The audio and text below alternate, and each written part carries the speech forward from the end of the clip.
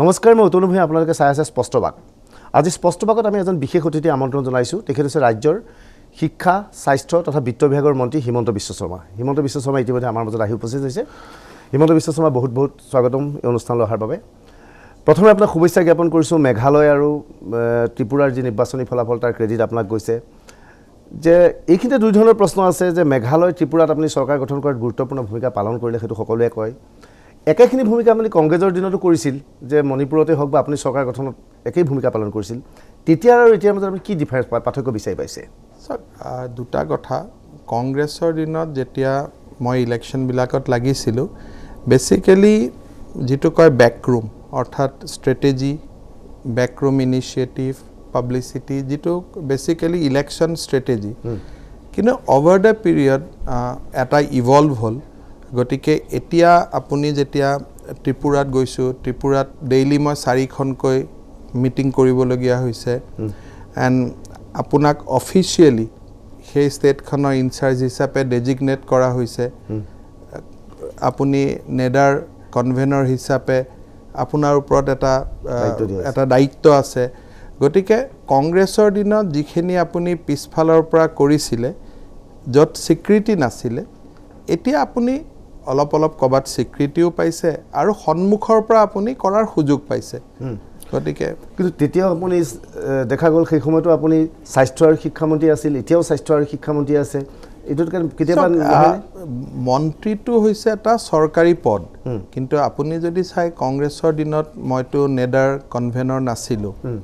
আৰু কংগ্ৰেছৰ দিনত কোনো মুখ্যমন্ত্ৰীয়েতো মোক সাক্ষাৎ কৰিব নাহে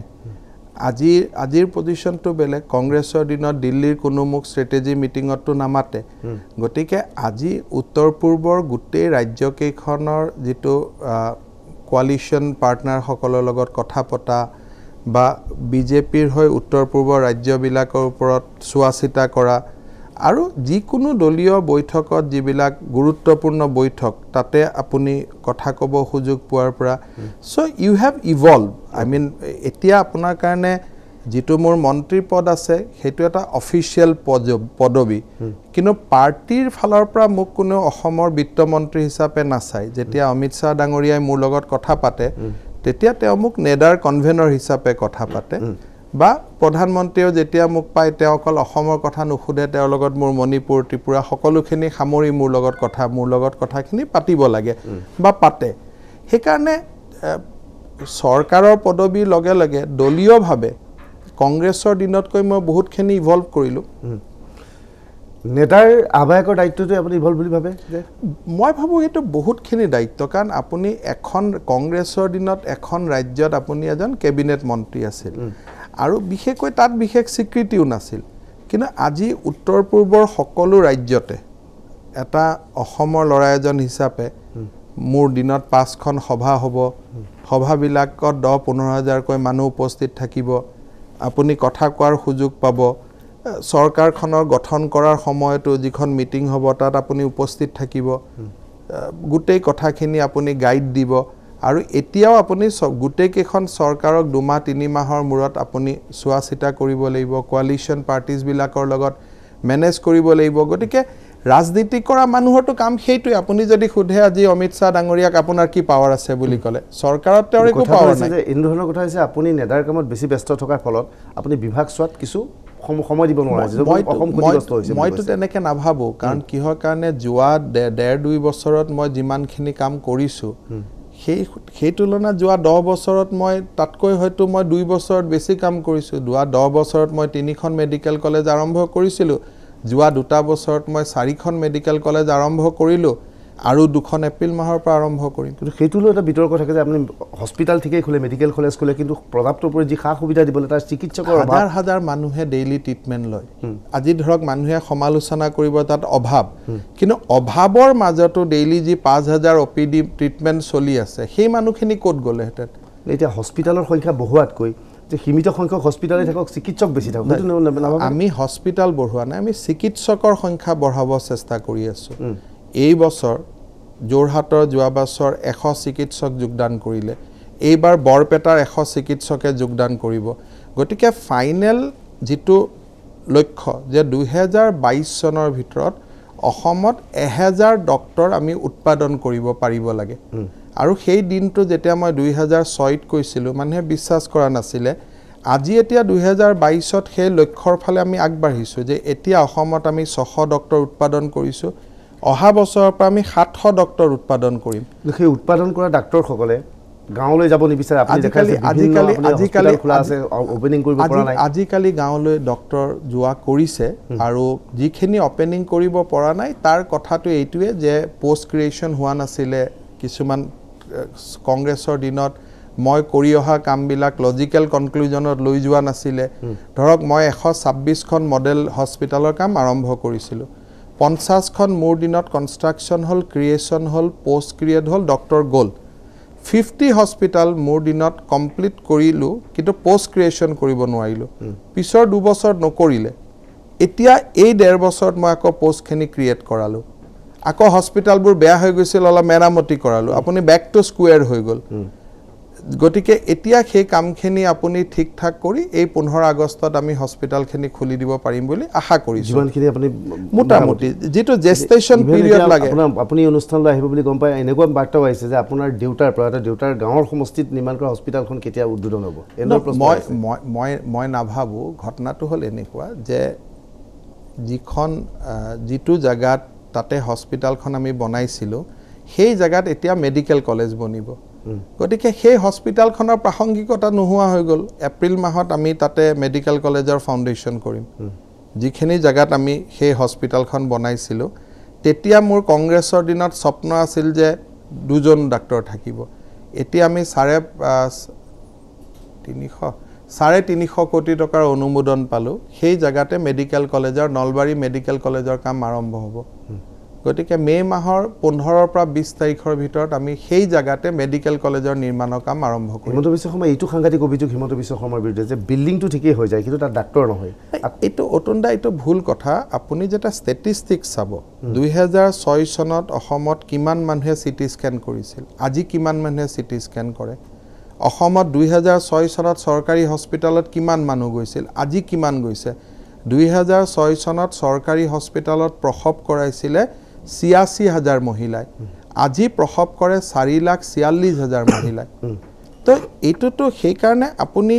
যিবিলাক ৰিজাল্ট আহিছে 2006 চনত এমএমআৰ আছিলে 480 আজি এমএমআৰ 320 2006 চনত আইএমআৰত আমি শেষত আছিলো আজি উৰিষ্যা আৰু 2-3খন ষ্টেটক আমি বিট কৰিব পাৰিছো গতিকে এই কথাবিলাক কোনোবাই ক'ব পাৰে কিন্তু কেতিয়াবা সময় হলে ৰবিবাৰ ৰাতিপুৱা আপুনি মোৰ লগত গাড়ীত উলাব মই গুটেইবোৰ হস্পিটালত লৈ যাম কিমান মানুহে ট্ৰিটমেন্ট পাইছে কিন্তু এবছলিউট নহব পাৰে আৰু কেতিয়াবা আপোনালোকে উৰিষ্যা কলিকতাৰ মেডিকেল কলেজ বিলাকত যাব লাগে তাতে ক্যামেৰামেন পঠাব লাগে আৰু তাৰ তুলনা যেতিয়া আপুনি গুৱাহাটী ডিব্ৰুগড়ৰ লগত কৰিব তেতিয়াতো ক'ব এখনটো স্বৰ্গ পৰি বুলি সৰকাৰি হস্পিটাল মই যিকেখন চলি আছে হৈছে মই এটা কৈছো যে এনেকে ৰাজ্যৰ বিভিন্ন প্ৰান্তত অভিযোগ আহিছে যে ৰাষ্ট্ৰীয় স্বাস্থ্য সেৱা আঁচনিৰ অধীনত খুব ধুনীয়া ধুনীয়া হস্পিটাল হৈ আছে মঙলদৈৰ কথা কোৱা হওক বজালিৰ কথা কোৱা হওক কিন্তু হস্পিটাল আপুনি মোক কংগ্ৰেছৰ দিনত এৰি থৈ আহা 20খন বা 25খন পিএইচসি আৰু 50খন মডেল হস্পিটালক বাদ দি বাকি কথা ক'ব নোৱাৰে কৰবাত হয়তো এজন ডক্টৰ আজি ৰিটায়াৰ্ড হৈছে মাজত 2 মাহ ডক্টৰ হা নামি এজন পঠাইছো এটো এটা কেতিয়াবা হয় গুটে সিস্টেম হলে মই কৈছো সেই প্ৰশ্নটোৱে মই আপোনাক উত্তৰ দিব খুজি আছো যে 2014 যেতিয়া মই পদত্যাগ কৰিলো এই হস্পিটালখন 90-100% লেভেলত কমপ্লিশন হৈ আছিল তাৰ পিছত মই গুছি আহিলো পদবোৰ ক্ৰিয়েট নকৰিলে যোৱা 1.5 বছৰৰ ভিতৰত লাগি আমি পদবোৰ ক্ৰিয়েট কৰিলো পদবোৰ ক্ৰিয়েট কৰাৰ পিছত আজি এনেকুৱা সমস্যা হৈছে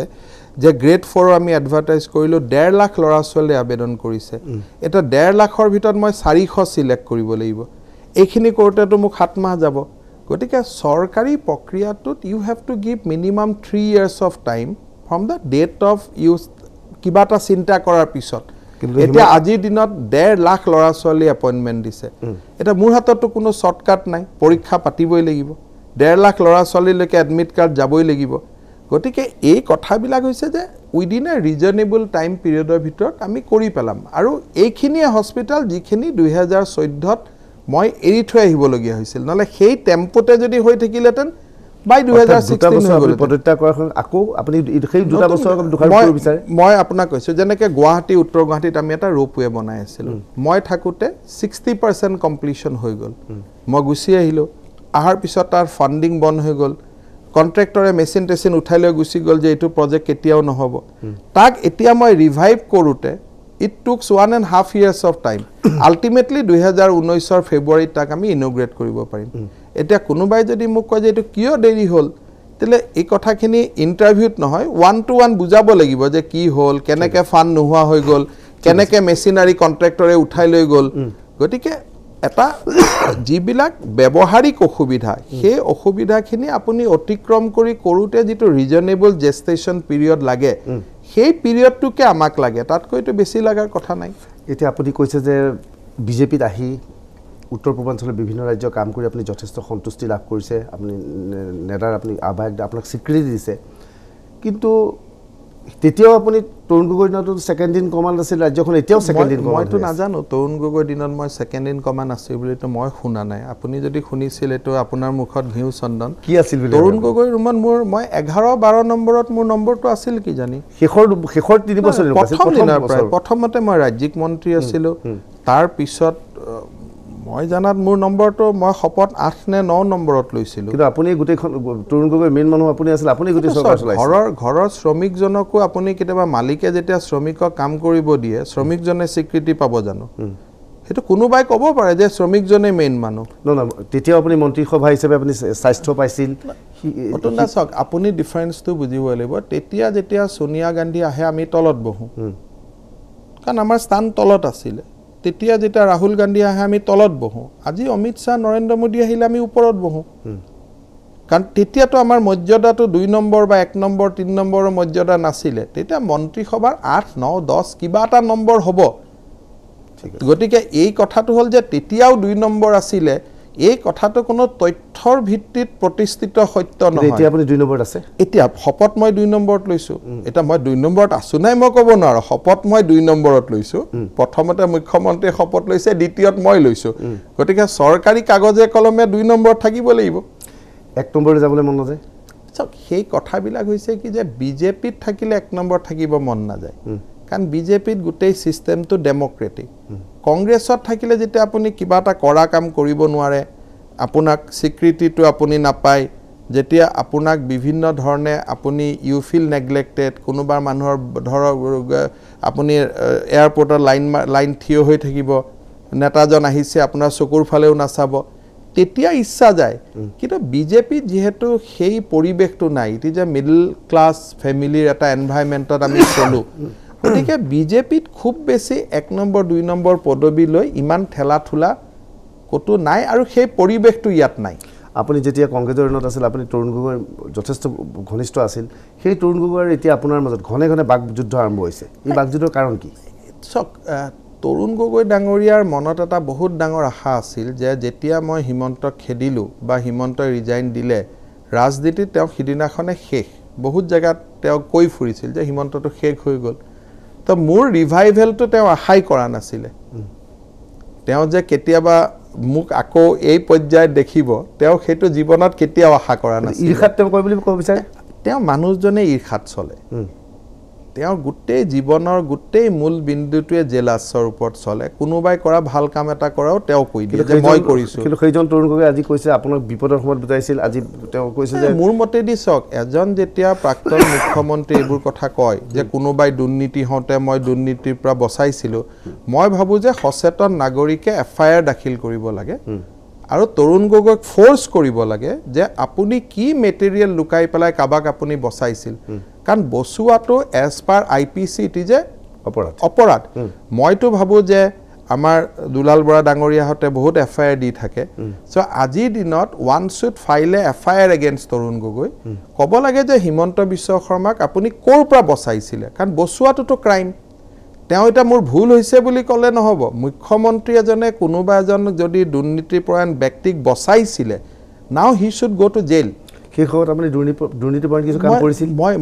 মইতো জানাতটো আপুনি সক যদি মই কৰিলো হেতেন তৰুণ গগৈ মোক এৰি দিলে হেতেন নেকি পিছৰ 2 বছৰ যেতিয়া মই নাছিলো 14 চনত যেতিয়া মই ৰিজাইন দিলোঁ তাৰপিছত যেতিয়া মই বিজেপিত যোগদান কৰিলোঁ তৰুণ গগৈ মোৰ ওপৰত এখন এজাহাৰ কিয় নিদিলে মই কংগ্ৰেছত থকা সময়ত মই বচাইছিল মই মানি ল'লোঁ পিছৰ 2 বছৰ মোক কিয় বচালে সেই উত্তৰটো তেওঁক দিয়ক হিমন্ত বিশ্ব শৰ্মা মোৰ মনত আছে যে আজিৰ পৰা প্ৰায় 10 বছৰমানৰ আগতে এনি টিভিত তেতিয়া এবাৰ হিমন্ত বিশ্ব শৰ্মাক মই সুধিছিলোঁ তেতিয়া হিমন্ত বিশ্ব শৰ্মাক হিতেশ্বৰ শইকীয়াৰ অতি ঘনিষ্ঠ আছিল তাৰপিছত তৰুণ গগৈ মন্ত্ৰীসভাত আছিল যে সুধিছিলোঁ যে হিমন্ত বিশ্ব শৰ্মা হিতেশ্বৰ শইকীয়াক আপুনি ওচৰৰ পৰা পাইছে তৰুণ গগৈ ওচৰ পাইছে কোন বেছি ভাল তেতিয়া হিমন্ত বিশ্বৰ এটা উত্তৰ আছিল যে আপুনি মোক প্ৰশ্ন কৰিছে দেউতা বেছি ভাল নে মা বেছি ভাল অৰ্থাৎ তৰুণ গগৈ আপুনি দেউতা মাৰ লগত তুলনা কৰিছে মই হেনেকে কোৱা নাছিলোঁ মই সোঁ হাতখন ভাল নে বাওঁ হাতখন দেউতা মা বুলি আপুনি শব্দটো কৈছে নাই আপুনি ৰেকৰ্ডটো বচাব মই কৈছিলোঁ যে আপুনি মোৰ সোঁ হাতখন আৰু বাওঁ হাতৰ ভিতৰত কোনখন ভাল বুলি সুধিলে মই কি উত্তৰ দিম লগতে আপুনি এইটো কৈছিল যে মোৰ যেটো মেমৰি ৰিকলেক্ট কৰে বাট এনিৱে ইউটিউবত বিচাৰি পোৱা যাব এতিয়া সেইজন তৰুণ গগৈৰ কথা এতিয়া ক'বলৈ আপোনাৰ বেয়া নালাগে বেয়া লগাৰ প্ৰশ্ন এই কাৰণে নহয় সেই সময়ত তৰুণ গগৈ মোৰ ভাল কথা কৈছিলে আপুনি যেতিয়ালৈকে আপোনাক স্বীকৃতি থাকিব তেওঁ যেতিয়া আপোনাক ক'ব যে হিমন্ত ভাল ল'ৰা তেতিয়া ময়ো কম আপুনি ভাল মানুহ যদি আপুনি কয় যে হিমন্ত কেলেংকাৰীত আছিলে হিমন্তক মই বচাইছিলোঁ তেতিয়া সেই মানুহজনক মই কিমান দূৰলৈকে থাকিম মইতো তথাপিতো মই বহুত মেইনটেইন কৰি চলোঁ তেওঁ যি ধৰণে মোৰ ব্যক্তিগত আক্ৰমণ কৰে মোৰ পৰিবাৰক ধৰি পৰিয়ালক ধৰি মোৰ মৃত পিতৃক ধৰি মোৰ মাতৃক ধৰি মোৰ দাদাক ধৰি মোৰ পৰিবাৰক ধৰি তেওঁ যি ধৰণে ব্যক্তিগত আক্ৰমণ কৰে তাৰটো মই প্ৰত্যুত্তৰ একোৱেই নিদিওঁ যোৱাকালিও মই হাউচত দিয়া নাই আজিদিনাখন মই প্ৰত্যুত্তৰ দিব যাম সিদিনাখনতো তৰুণ গগৈ থাকিবই নোৱাৰিব আপোনাৰ তাত তৰুণ গগৈৰ কি অস্ত্ৰ আছে অস্ত্ৰ থাকিব নালাগে নহয় মইতো তৰুণ গগৈৰ লগত 15 বছৰ লগত আছোঁ মইতো তেওঁৰ প্ৰতিটো পদ জানো প্ৰতিটো ক্ষণ জানো প্ৰতিটো মুহূৰ্ত জানো সেইকাৰণে আপোনাক মই তৰুণ গগৈৰ ছেকেণ্ড ইন কমাণ্ড বুলি কৈছিলোঁ ছেকেণ্ড ইন কমাণ্ড নহয় আপোনাৰ ঘৰৰ এতিয়া আপোনাৰ লগত গাড়ীত থকা মানুহজনে বুজি পায় এইটো ছেকেণ্ড ইন কমাণ্ড নহয় ইউ আৰ এছ'চিয়েটছ গতিকে তৰুণ গগৈ ডাঙৰীয়াই যি ধৰণে কয় তেওঁ মোৰ পৰিবাৰক জেলত ভৰাব চেষ্টা কৰিছিলে পৰিবাৰৰ চেনেলৰ লাইচেন্স যিবিলাক মই কৈ আছোঁ তাৰপিছত মোৰ মাৰ কথা তেওঁ বেয়াকৈ কোৱা আৰম্ভ কৰিলে মোৰ মৃত দেউতাৰ কথা বেয়াকৈ কৰা আৰম্ভ কৰিলে গতিকে এটা সময়লৈকে তেওঁৰ লগত মই মনে মনে আছোঁ কিন্তু তাৰ পিছতো যেতিয়া মনে মনে থাকিব তেতিয়াতো ক'ব ই কাপুৰুষ হয় নহ'লে ইয়াৰ কিবা দোষ আছে দুটাৰ ভিতৰত এটা উত্তৰ আহিব নহয় গতিকে তৰুণ গগৈ ডাঙৰীয়াই যিটো সময়লৈকে তেওঁ অসমৰ মানুহৰ কাৰণে কাম কৰি আছিলে আমিও ভাল আছিলোঁ যে মই যোৱাকালিও হাউচত কৈছোঁ যে ইতিহাসে তৰুণ গগৈক স্বীকৃতি দিব যে তেওঁ গুপ্ত হত্যা বন্ধ কৰিছিল অসমৰ অৰ্থনীতিক এটা পৰ্যায়ৰ পৰা তেওঁ ৰক্ষা কৰিছিলে মই স্পষ্ট কৈছোঁ কিন্তু পিছত তেওঁ বৰ্তমান যিবোৰ কাম কৰি গৈ আছে সেই কামবোৰ যদি তেওঁ কৰি গৈ থাকে তেওঁৰ ভাল কাম যি দুই এটা কৰিছিল সেইকেইটাও নোহোৱা হৈ যাব তেওঁ আজি মোৰ লগত যুঁজাৰ তেওঁতো পৰিৱেশ নহয় না he should remain as a Statesman 86 years 87 ইয়াৰ্ছৰ বয়সৰ মানুহ এজন সকলোৱে আমি শ্ৰদ্ধা কৰোঁ শ্ৰদ্ধাৰ পাত্ৰ হৈ থাকিব লাগে সকলোৰে ঘৰত আহিব লাগে সকলোৰে তাত যাব লাগে সকলোৰে লগত বহিব লাগে তেওঁ আজি যি ধৰণে নিজক কণ্ডাক্ট কৰি আছে বিধানসভাত একো নকয় বাহিৰত টিভিটোত কয় শো মাৰি গুচি যায় আকৌ যেতিয়া মই উত্তৰ দিব খোজোঁ তেতিয়া সন্মুখত তেওঁ নাথাকে আজি তেওঁ দিল্লীত কৈছে 2 তাৰিখে তেওঁ এইখিনি বিধানসভাত কওক তেতিয়া মই উত্তৰ দিব সুযোগ পাম বিধানসভাত তেওঁ কৈছে আপোনাক নাই কোৱা মই যেতিয়া উত্তৰ দিব খুজিছোঁ তেতিয়া নাই মইতো সেইটো সময়তো তেওঁৰ লগত কাজিয়া কৰিব নোৱাৰোঁ তেওঁ যেতিয়া বাজেট অধিৱেশনত তেওঁ ভাগ লৈছে ৰিপ্লাইটো তেওঁ থাকিব লাগে ডেট ইজ দ্য ৰুল তেওঁতো ৰিপ্লাই সময় নাথাকে ঠিক আছে হিমন্ত বিশ্ব শৰ্মা মই আপোনাৰ সৈতে আৰু কথা পাতিম কিন্তু এটা বাণিজ্যিক বিৰতি ল'ব লাগিব লগতে মোক বিভিন্ন শিক্ষকৰ ফালে ইমান মেছেজ আহিছে মই আচলতে আচৰিত হৈছোঁ যে এইটো শিক্ষা বিভাগ চলোৱাটো যথেষ্ট কঠিন কাম এটা যিকোনো আমি কথা পাতিম ল'ম এটা বাণিজ্যিক বিৰতি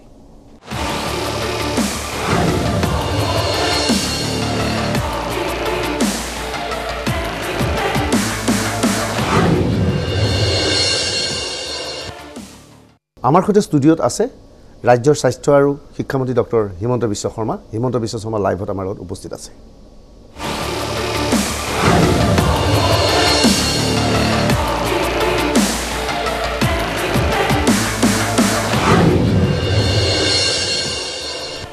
হিমন্ত বিশ্ব শৰ্মা কালিৰ পৰা যেতিয়া আমি ঘোষণা কৰিছোঁ যে হিমন্ত বিশ্ব শৰ্মা ইয়াত আহিব আটাইতকৈ অনেকধৰণে মোৰ এতিয়াও প্ৰশ্ন আহি আছে অকল শিক্ষক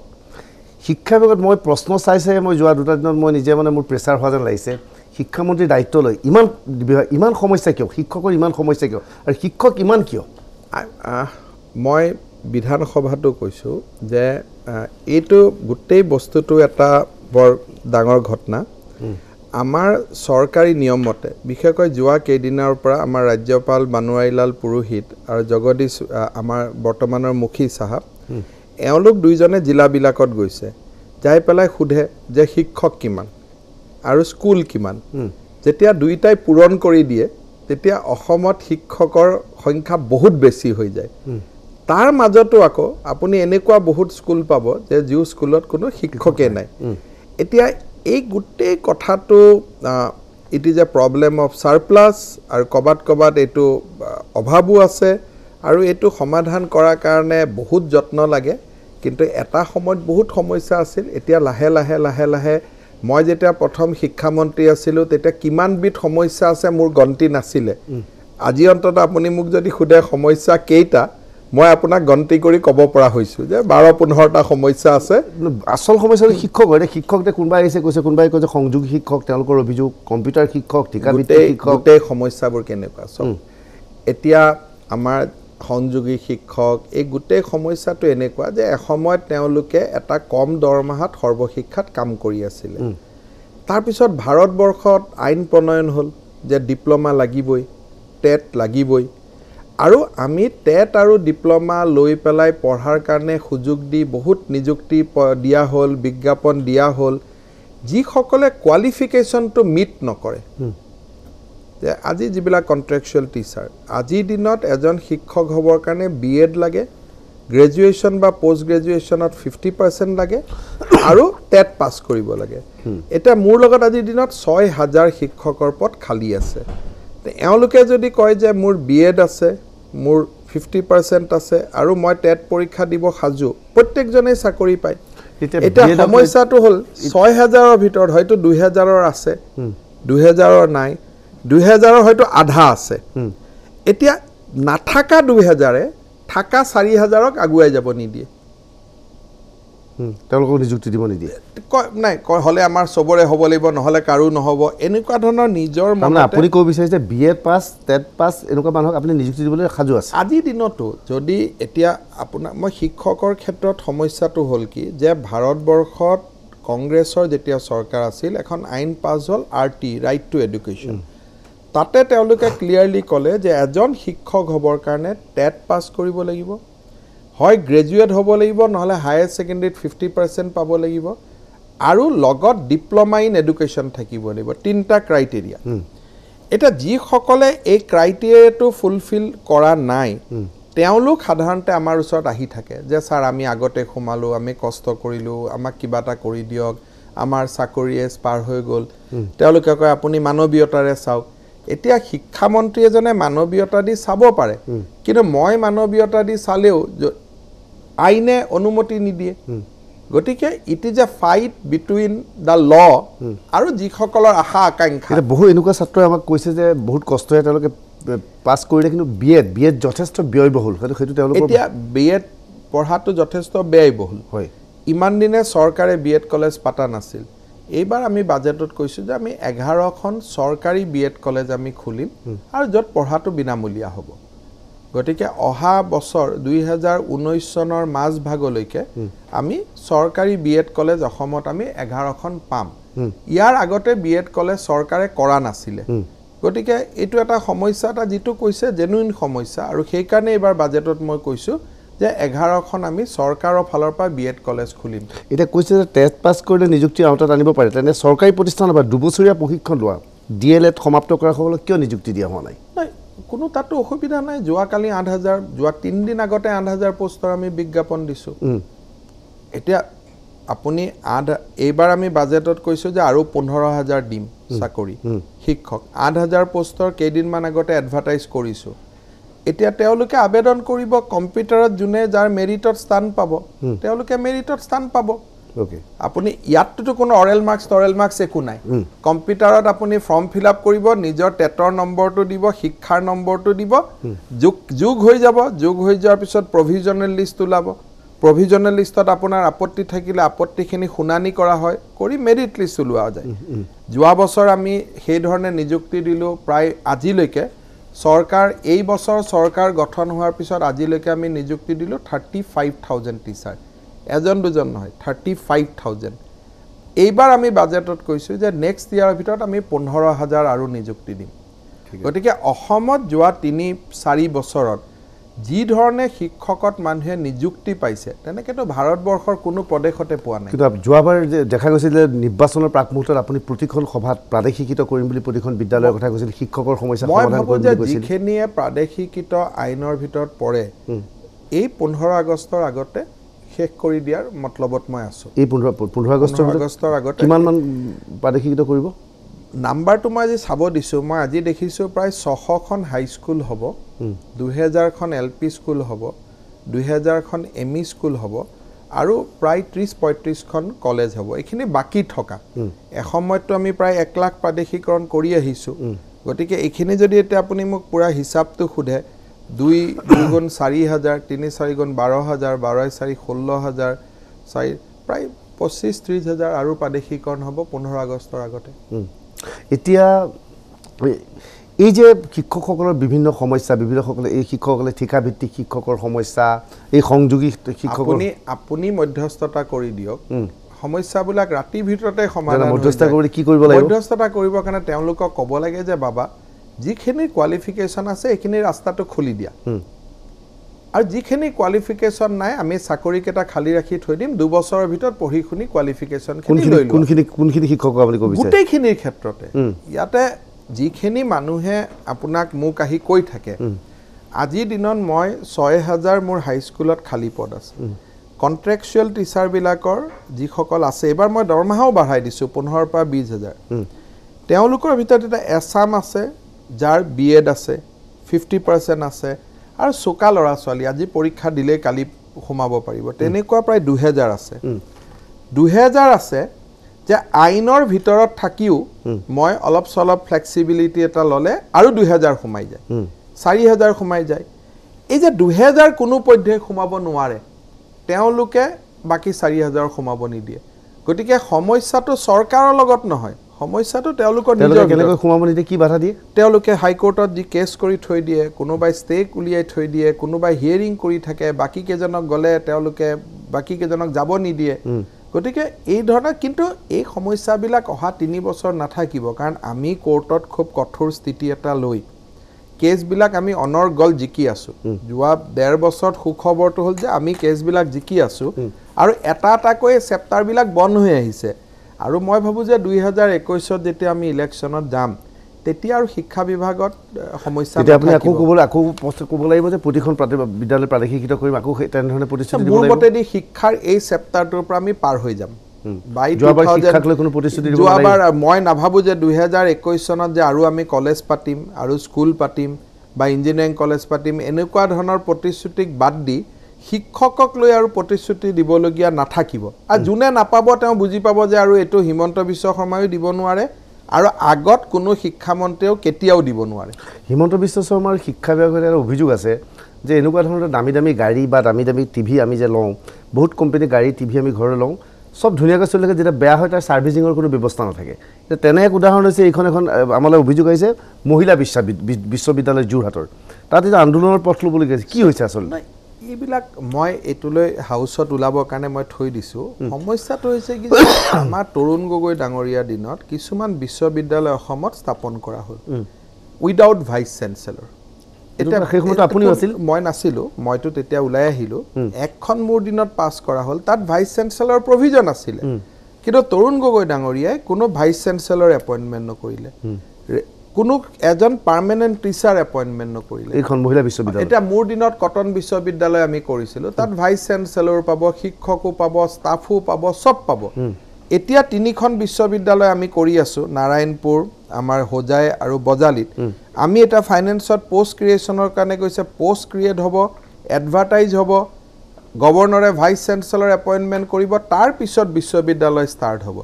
এটা এখেতসকলে কয় আমি ওমেন বিশ্ববিদ্যালয় এটা তাত ভিসি নাই ইউজিসি এনেকুৱা বিশ্ববিদ্যালয়ক মানিব নেকি যি বিশ্ববিদ্যালয় ভিসি বিশ্ববিদ্যালয়ত শ্ৰেণী চলি ছাত্ৰ ছাত্ৰীৰ অৱস্থা কি এই কথা হেবিলাকে সংশোধন কৰাৰ কাৰণে আমি চেষ্টা কৰিছো কাৰণ এইটো এটা সমস্যা উত্তৰাধিকাৰী সূত্ৰে পোৱা এটা সমস্যা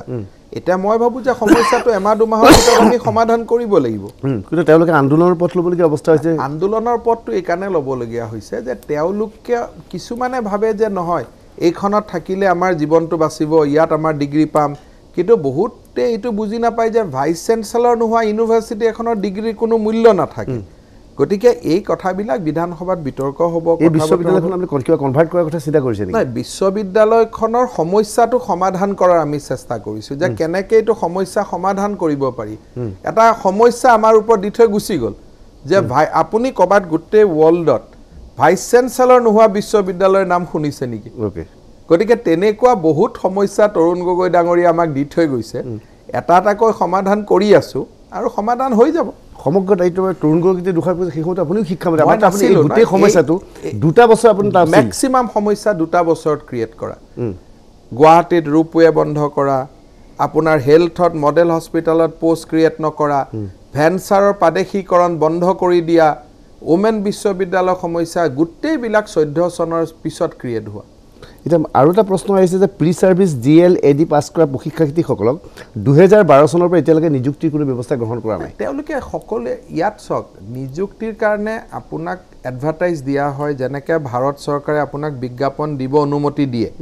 বিজ্ঞাপনটো আপুনি পেপাৰত দি দিয়ে হয় তাৰপিছত যোনে আবেদন কৰিব পাৰিব তেওঁলোকে আবেদন কৰিব আৰু যিখিনি আবেদন কৰিব নোৱাৰে তাৰমানে তেওঁলোকৰ ডিগ্ৰীটো আৰটি মতে গ্ৰাহ্য নহয় নহলেতো মানুহে কোৰ্টতে গুচি গ'লহেঁতেন যে আমাক কি আবেদন কৰিব দিয়া নাই এই যে মানুহসকলে আজিকালি সামান্য চতুৰ্থ শ্ৰেণীৰ পোষ্ট এটাত যদি কোনোবাই খেলিমেলি কৰে মানুহে কোৰ্টত গৈ ষ্টে লৈ আনে যদি আমি কাবাক অন্যায় কৰিছোঁ আজিলৈকে কোৰ্টৰ পৰা আমাৰ ওপৰত ষ্টে নাহিলেহেঁতেন জানো যোৱা 1.5 বছৰত আমি 35,000 শিক্ষকৰ নিযুক্তি দিলোঁ এটাও কোৰ্টৰ পৰা কিয় ষ্টে অহা নাই কাৰণ আমি নিয়মটো ব্ৰেক কৰা নাই আমি স্ট্ৰিক্টলি উইদিন ৰুল আছোঁ এনেকুৱা কথা ওলাইছে যে হিমন্ত বিশ্ব শৰ্মাই যিসকলক নিযুক্তি দিয়ে বা আপুনি আপোনাৰ কাৰ্যকালত যিসকলক দিছিল সেইসকলৰ চাকৰি স্থিৰ ৰাখিব বিচাৰে কিন্তু আপোনাৰ অনুপস্থিতিত বেলেগ শিক্ষামন্ত্ৰী দিয়া নিযুক্তি ক্ষেত্ৰত আপুনি দিয়াই নাছিল বেলেগ শিক্ষামন্ত্ৰীৰ নিযুক্তি দুখৰ কথাটো যোৱাকালি মই হাউচত কৈ আছিলোঁ যে মই এৰি অহাৰ পিছত আপোনালোকেতো কিছু কামটো আগবঢ়াই দিব লাগিছিলে কাকো নিদিলে সমস্যাটো এইটোৱে অতন্দা আপোনালোকে বহুত ক্ষেত্ৰত অলপ বাহিৰৰ পৰা মোক ক্ৰিটিকেলি চাইতো গতিকে কথাবিলাক কোনেও নুবুজে নুশুনে 2014 চনত মই যিদিনাখন শিক্ষামন্ত্ৰী দায়িত্ব এৰি দিলোঁ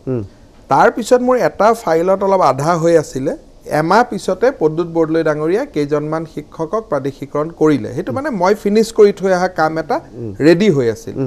তাৰ পিছত এজন শিক্ষকৰ প্ৰাদেশিকৰণ নহ'ল তাৰ পিছত এজনো টেট শিক্ষকৰ চাকৰি নহ'ল তাৰ পিছত এজনো কোনো জাগাত নট এ সিঙ্গল শিক্ষা বিভাগত একো এটা কামেই নহ'ল অৰ্থাৎ শিক্ষা বিভাগত যি সৃষ্টি হৈছে খামখেয়ালি তাৰ বাবে আপুনি তৰুণ গগৈ কাৰ্যকালৰ শেষৰ দুটাক দোষাৰ ওপৰত মই দুখ নিদিওঁ মই ভাবোঁ যে 2000 শিক্ষা বিভাগৰ সমস্যা আজি নহয় সেইটো বহুত পুৰণা আমি সমাধানবোৰ কৰি আহিছিলোঁ 14ত মই য'ত এৰিলোঁ তাৰ পিছত যদি সমাধানৰ প্ৰক্ৰিয়াটো যদি চলি থাকিলেহেঁতেন আজি হয়তো আপুনি SMS কম পালেহেঁতেন মই নকওঁ যে তৰুণ গগৈয়ে সৃষ্টি কৰা কাৰণ মানুহক এনে কথা ক'ব নাপায় শিক্ষা বিভাগৰ যি সমস্যা কিছু তৰুণ গগৈৰ দিনত সৃষ্টি হৈছে কিছু তাৰ আগত সৃষ্টি হৈছে কিছু মোৰ দিনত সমস্যা কৰা নাই মোৰ দিনত যিমান পাৰোঁ সমাধান কৰিছোঁ কাৰণ আমি আৰু সমস্যা কৰিবলগীয়া জাগা নাই আৰু সমস্যাই ভৰি গ'ল আৰু তাত আৰু নতুন সমস্যা সৃষ্টি কৰাৰ স্কোপ নাই এই যে কন্ট্ৰেকচুৱেল টিচাৰ নিযুক্তি এই গৌতম বৰাৰ দিনৰ সমস্যা ইটো যি আপুনি এটা কৈ আছিল অলপ আগতে সংযোগী এইবিলাক হৈছে 2001-2ত কৰা সমস্যা মনোহৰণৰ সমস্যা হিতেশ্বৰ শইকীয়া চৰকাৰৰ দিনৰ পৰা মাজত 550 টকাৰ গ্ৰেজুৱেট টিচাৰ এইটো এজিপি দিনত কৰা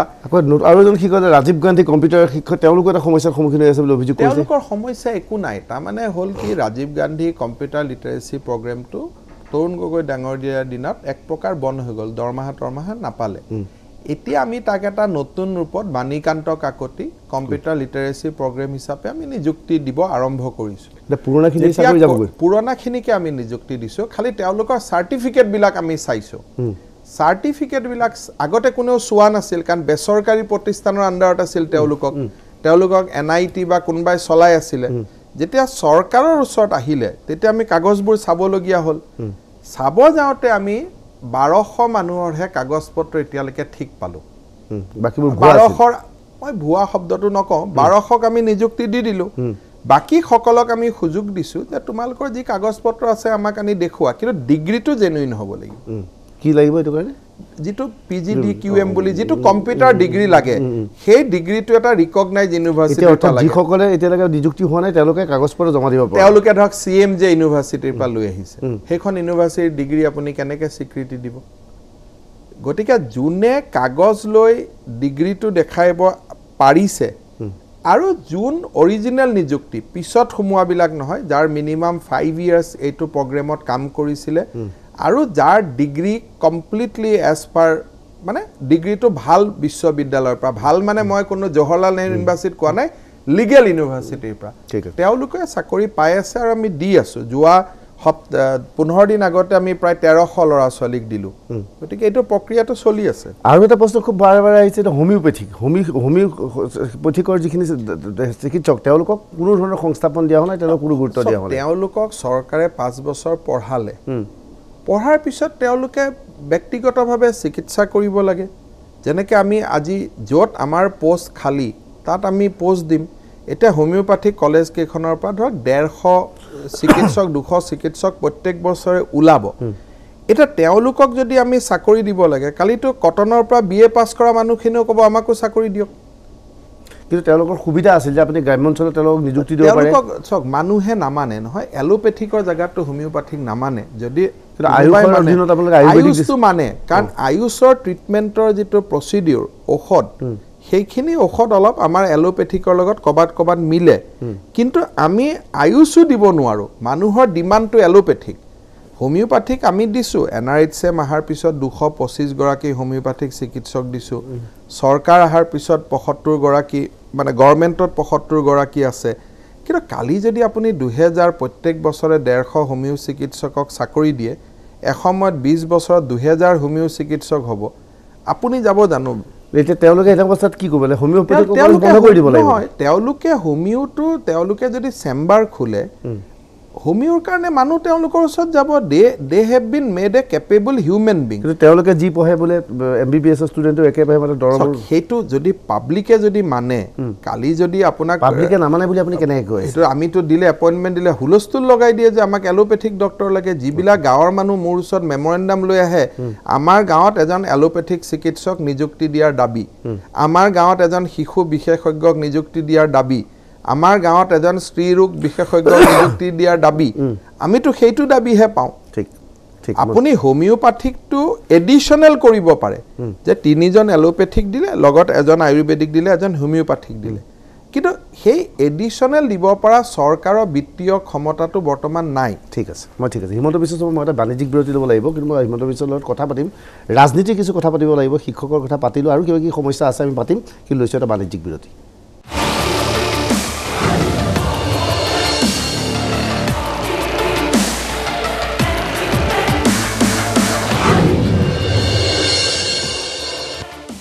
Spostabaak অনুষ্ঠানত আজি আমাৰ লগত উপস্থিত আছে হিমন্ত বিশ্ব শৰ্মা আমাৰ ষ্টুডিঅ'ত লাইভ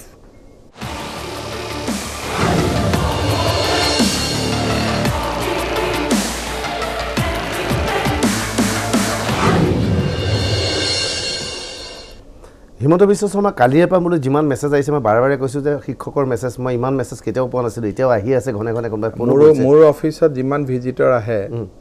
400 যদি ভিজিটৰ দিনত আহে তাৰ 350 শিক্ষা বিভাগ লৈ আহে মই হতবাক হৈ পৰিছো কিন্তু এটা প্ৰশ্ন অধিকাংশ হৈছে যে ঠিকা ভিত্তিক শিক্ষকৰ নিযুক্তি মানে কেতিয়া ৰেগুলাৰাইজ হ'ব আপোনাক মই একেবাৰে স্পষ্টভাৱে কৈছো যে আমাৰ ঠিকা ভিত্তিক শিক্ষকখিনি যেতিয়া নিযুক্তি হৈছিল তাত যেটো নিযুক্তিৰ প্ৰক্ৰিয়া হেতু শুদ্ধ নাছিল তাৰ নিযুক্তিৰ প্ৰক্ৰিয়াটো শুদ্ধ নাছিল তাত বিএড ইনসিস্ট কৰা নাছিল 50% এনেকুৱা কিছুমান সমস্যা আছে আজি দিনত 2000 মান টিচাৰে সেই প্ৰক্ৰিয়াটো বা সেই যেটো ষ্টেণ্ডাৰ্ড হেতু তেওঁলোক পাস কৰি যায় গতিকে তেওঁলোকে জুন দিনাখনে হাই কোৰ্টৰ কেছটো উইথড্ৰ কৰিব বা হাই কোৰ্টত মীমাংসা হ'ব তাৰ 3 মাহ পিছত মই কোৱালিফিকেশন থকা শিক্ষকখিনিক দি দিম অৰ্থাৎ যাৰ কোৱালিফিকেশন তেওঁলোক নিযুক্তি দিব আজি আছে মোৰ 3 মাহ সময় লাগিব from the day of withdrawal or ডিসপোজেল in the এতিয়া ইচ্ছা কৰিলে তেওঁলোক নিযুক্তি দিব নোৱাৰে এতিয়াতো তেওঁলোকে হাই কোৰ্টত কেছ কৰি ষ্টে কৰি ৰাখিছে সমস্যাটো এনেকুৱা কিছুমানে মোক সোধে যে কেতিয়া হ'ব আগত একাংশই হাইকোৰ্টত গৈ পেলাই কেছটো ষ্টে কৰিও ৰাখিছে ঠিক আছে এটা ডাঙৰ কথা যে মই আমাৰ DY 365 স্পষ্টবাগৰ ওচৰত দুদিন আলোচনা কৰিলোঁ প্ৰাইভেট স্কুলৰ ওপৰত যে প্ৰাইভেট স্কুলৰ মাচুলৰ ওপৰত ডাঙৰ প্ৰশ্ন এটা আহিছে মন গ'লে যি মাচুল লৈ মন গ'লে বিভিন্ন ব্যৱস্থা আপোনালোকে বিধানসভাৰ মজিয়াত এবাৰ এখন বিধেয়ক অনাৰ কথা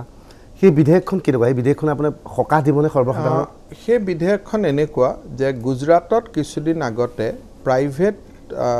ইনষ্টিটিউশ্যনৰ ফি ৰেগুলেশ্যনৰ ওপৰত এখন বিল আনিছিলে আৰু সেই বিলখন প্ৰথমতে প্ৰাইভেট স্কুলবিলাকে হাইকোৰ্টত গ'ল সুপ্ৰিম কোৰ্টত গ'ল ফাইনেলি বিলখন তেওঁলোকে মান্যতা পালে সেই বিলখনৰ এটা গাইডলাইন হিচাপে লৈ আৰু অলপ অসমৰ পৰিৱেশৰ লগত যোগ কৰি আমি এই বিলখন বনাইছোঁ এই বিলখনৰ নিয়ম হ'ব কি জিলা পৰ্যায়ত একোখন কমিটি থাকিব তাত এজন চেয়াৰমেন থাকিব এজন চাৰ্টাৰ্ড একাউণ্টেণ্ট থাকিব এজন শিক্ষাবিদ থাকিব প্ৰত্যেকখন স্কুলে সেই কমিটিখনক এপ্লাই কৰিব লাগিব যে মই শিক্ষকক ইমান দৰমহা দিওঁ মোৰ লাইট পানী ইমান মোৰ বিল্ডিঙৰ খৰচ ইমান গতিকে মই 700 টকা পাৰ ষ্টুডেণ্ট ফিজ ল'ব খুজিছোঁ তেতিয়া সেই কমিটিখনে এটা হিয়াৰিং ল'ব দৰকাৰ হ'লে অভিভাৱকসকলেও তাত আহি ক'ব পাৰিব যে নহয় এইখিনিতো সুবিধা আমাক দিয়া নাই সেইখিনি কমিটিখনত অভিভাৱক কি অন্তৰ্ভুক্ত কৰে তাত আছে কনচাৰ্ন চিটিজেন বুলি আছে কাৰণ অভিভাৱকটো ফ্লাকচুৱেট আজি কোনোবা অভিভাৱক আছে কালি ৰিটায়াৰমেণ্ট হৈ যাব বাট অভিভাৱকত স্থান দিয়া হ'ব পাব ঠিক আছে তেওঁলোকে ক'ব যে এই স্কুলখনত ফিজ ইমান হোৱা উচিত টিচাৰ মেনেজমেণ্টে ক'ব ইমান হোৱা উচিত ফাইনেলি কমিটিখনে ঠিক কৰিব যে আপুনি শিক্ষকক দিয়ে 10,000 টকা দৰমহা আপোনাৰ লাইট ইমান খৰচ ইমান এই গোটেইখিনি মিলি আপোনাৰ ফিজ আমি 300 টকা ধাৰ্য কৰিলোঁ বুলি চৰকাৰৰ সেই কমিটিখনে ফিজটো ধাৰ্য কৰি দিব তাৰপিছত যদি কোনোবা পক্ষৰ এইটোলৈ আপত্তি থাকি গ'ল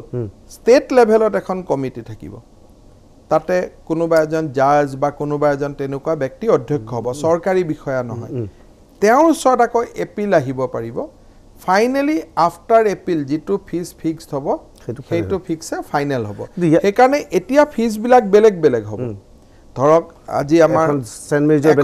মেৰিজৰ বেলেগ হ'ব পাৰে কিন্তু গুৰুকুলৰ বেলেগ হ'ব পাৰে depending on the how much facility যে আমি স্কুল বাছ দিছোঁ আমাৰ স্কুলৰ বাছখন এয়াৰ কণ্ডিশ্যন বা আমাৰ লাইট আছে বা আমাৰ লাইট নাই আমি শিক্ষকক 20,000 দৰমহা দিওঁ আমি শিক্ষকক 4,000 টকা দিওঁ এই গোটেই প্ৰক্ৰিয়াটোত বেচৰকাৰী স্কুলত কাম কৰা শিক্ষকসকলেও এটা ন্যায্য দৰমহা পোৱাৰ পথ প্ৰশস্ত হ'ব কাৰণ মিনিমাম ৱেজটো এতিয়া শিক্ষকসকলক দিবই লাগিব কাৰণ যেতিয়া চৰকাৰৰ কমিটিত আহিব তেতিয়া ক'ব নোৱাৰিব যে মই 3,000 টকা দি খটাই ৰাখিছোঁ কিন্তু প্ৰত্যেক স্কুলৰে শিক্ষকৰ দৰমহা বেলেগ বেলেগ হ'ব পাৰে কিন্তু মিনিমাম ৱেজটো এক হ'ব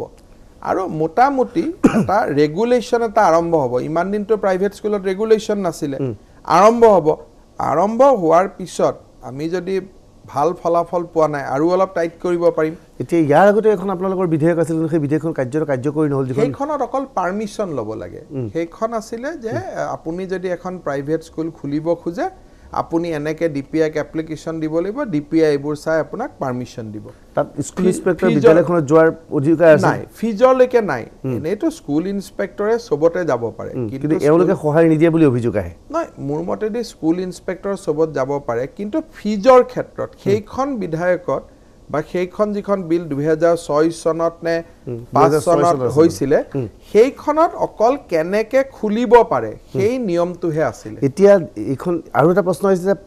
এটা নিয়ম কৰা হৈছিল 5% দুখীয়া ল'ৰা ছোৱালীক বোধে 5% আছে বিলো প্ৰভাৰ্টি লাইনক বিদ্যালয়সমূহে দিব লাগে এইটো আৰটিত এইটো হৈছে ক্লাছ 8 লৈকে হয় আপুনি এখন বিদ্যালয়ত 25% লৈকে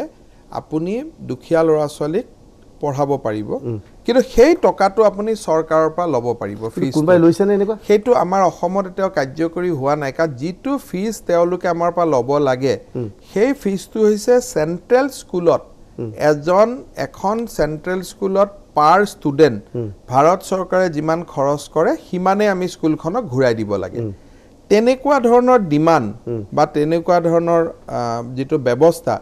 সেই ব্যৱস্থাটো অসমত এতিয়াও প্ৰয়োগ হোৱা নাই এই বিধেয়কখন হোৱাৰ পিছত হোৱাৰ কিবা সম্ভাৱনা সেইটোতো আমাৰ এইটো এটা অনগোয়িং প্ৰচেছ যদি কোনোবাই কয় যে ৰয়েল গ্লোবেল স্কুলত হওক কোনোবা ডন বস্কোত হওক ইয়াত ডন বস্কোখিনি বাদ পৰিব মাইনৰিটি ইনষ্টিটিউশ্যনখিনি ইয়াত নাহে বাকি গুৰুকুলত হওক জাতীয় বিদ্যালয়ত হওক কোনোবা যদি দুখীয়া ল'ৰা ছোৱালীয়ে ডিমাণ্ড কৰে তেতিয়াহ'লে up to A specified percentage class 8লৈকে পঢ়ুৱাব বাধ্য কিন্তু তেওঁলোকে চৰকাৰৰ পৰা ফিজটো পাব এই যেটো ডিক্লেয়াৰ্ড ফিজ এটা পৰিয়ালে মই নিজে অনুভৱ কৰিছো যে পৰিয়ালৰ সাংঘাতিক আৰ্থিক অৱস্থা এডমিশ্যন লোৱাৰ কাৰণে ভয় লগা অৱস্থা তেওঁলোকৰ সন্তানক তেওঁলোকৰ বিলো প্ৰভাৰ্টি লৈ অতি দুখীয়া কিন্তু কেনেকৈ বিনা পইচাত তেওঁ পঢ়াব পাৰে তেওঁলোকে দাবী কৰিলেই হয় এইটো যদি মই অসমত আসলে তেনেকুৱা ডিমাণ্ড আহা নাই কাৰণে আমিও বৰ বেছি প্ৰচাৰ কৰা নাই সিস্টেমটো ইমান টান নহয় প্ৰত্যেকখন স্কুলত তেওঁলোকে যেতিয়া আবেদন কৰিব যে মই আৰটিৰ এই প্ৰভিজন মতে মোৰ ল'ৰাটোক ইয়াত দিব খোজো the school is bound to take them to a minimum percentage মই percentage to পাহৰি মই যেটো গাৰ্জিয়ান সকলে জনাটো প্ৰয়োজন হয় তাৰ পিছত কিন্তু স্কুলখন এনেকুৱা নহয় যে স্কুলখনে বিনা পইচাত পঢ়াব স্কুলখনে আকৌ ৰাজ্য চৰকাৰৰ পৰা এটা ফিজ যেটো মই আপোনাক আগতে কৈছো যে ভাৰত চৰকাৰে ফিক্স কৰি দিয়া এটা ফিজ আছে সেই ফিজটো আমাৰ পৰা ল'ব পাৰিব এটা এই নিয়মটো আপোনালোকে কি একদম বাধ্যতামূলক কৰি দিয়া নাই এই নিয়মটো বাধ্যতামূলক নকৰা দুটা এটা কাৰণ আছে প্ৰথম কথা হৈছে এই নিয়মটোত ক্লাছ 8লৈকে পঢ়িব পাৰে 9 10 নোৱাৰে 11 12 নোৱাৰে যদি ক্লাছ 8লৈকে সাপোজ মই ধৰি ললো আপুনি ৰয়েল গ্লোবেলত গৈছে 9 10ত আপুনি ক'ত যাব 9 10ত তো আপুনি হেনুকা স্কুলে বিচাৰিব কিন্তু 9 10 তো আকৌ আৰটি মতে নহয় 9 10 তো তেওঁলোকে পঢ়াব না লাগে এই তাহাৰ লগে লগে আপোনাক বিদায় দি দিব তেতিয়া আপুনি সৰকাৰি স্কুল এখনত গৈ আকৌ পঢ়িব লাগিব সো এই যে বস্তুটোত এটা গুটে আইনখনক এটা বিসংগতি থৈ যোৱা হল সেই বিসংগতিটো থৈ যোৱা কাৰণে ভাৰতবৰ্ষৰ বহুত চৰকাৰে এইখন বাস্তৱত ৰূপায়ণ কৰিব পৰা নাই কেন্দ্ৰত আপোনালোকৰ চৰকাৰ আছে এই বিধেয়কখন ঠিক কৰিব নোৱাৰে এই বিধেয়কখন মই ঠিক মই আপোনাক স্বীকাৰ কৰিব লাগিব এইখনৰ বিষয়ে মও ভালকৈ কথা পতা নাই বা ইয়াৰ কিবা সংশোধনৰ কিবা প্ৰচেষ্টা চলিছে নেকি এই বিষয়ে নাজানো কিন্তু আইডিয়ালি মই ভাবো যে 8লৈকে আপুনি চৰকাৰি এনেকুৱা ভাল স্কুল এখনত পঢ়ি 9 10ত আপুনি বেলেগ এখন স্কুলত পঢ়িব লাগিব আৰু সবেইটো ভাল স্কলাৰশিপ নাপাব কিছুমানে সিটু নাপাব বা ইয়াত ইমান টকা দেউতাক মাকে দিব নোৱাৰিব এটা যে কালচাৰেল গ্যাপ হৈ যাব সেই কথাটোৰ কাৰণে মইও অলপ পিছুৱাই আছো কিন্তু আমি অসমত এনেকুৱা কৰিব পাৰো যে 9 10 টো ৰাজ্য চৰকাৰে দি দিব খুব স্কোপ আছে কিন্তু কৰাৰ খুব আপোনাৰ পৰামৰ্শটো মই ভৱিষ্যতৰ কাৰণে মই চাই লম হয় সেইটো ভাবো যে বহুত লাভান্বিত হিমন্ত বিশ্ব এটা ৰাজনীতিৰ প্ৰশ্ন আহো যে দেখা গল ত্ৰিপুৰাত আপোনালোকে চৰকাৰ গঠন কৰিলে মেঘালয়ত দুজন এমএলএ জিকাৰ সত্ত্বেও আপোনালোকে চৰকাৰ গঠন কৰিলে কিন্তু সেই একে সময়তে উত্তৰ প্ৰদেশৰ নিৰ্বাচনৰ ফলাফল আহিলে উপনিৰ্বাচনত বিহাৰৰ আহিলে তাত বিজেপি স্বয়ং মুখ্যমন্ত্ৰী পদ উপমুখ্যমন্ত্ৰী সমষ্টি হাইটো আহিলে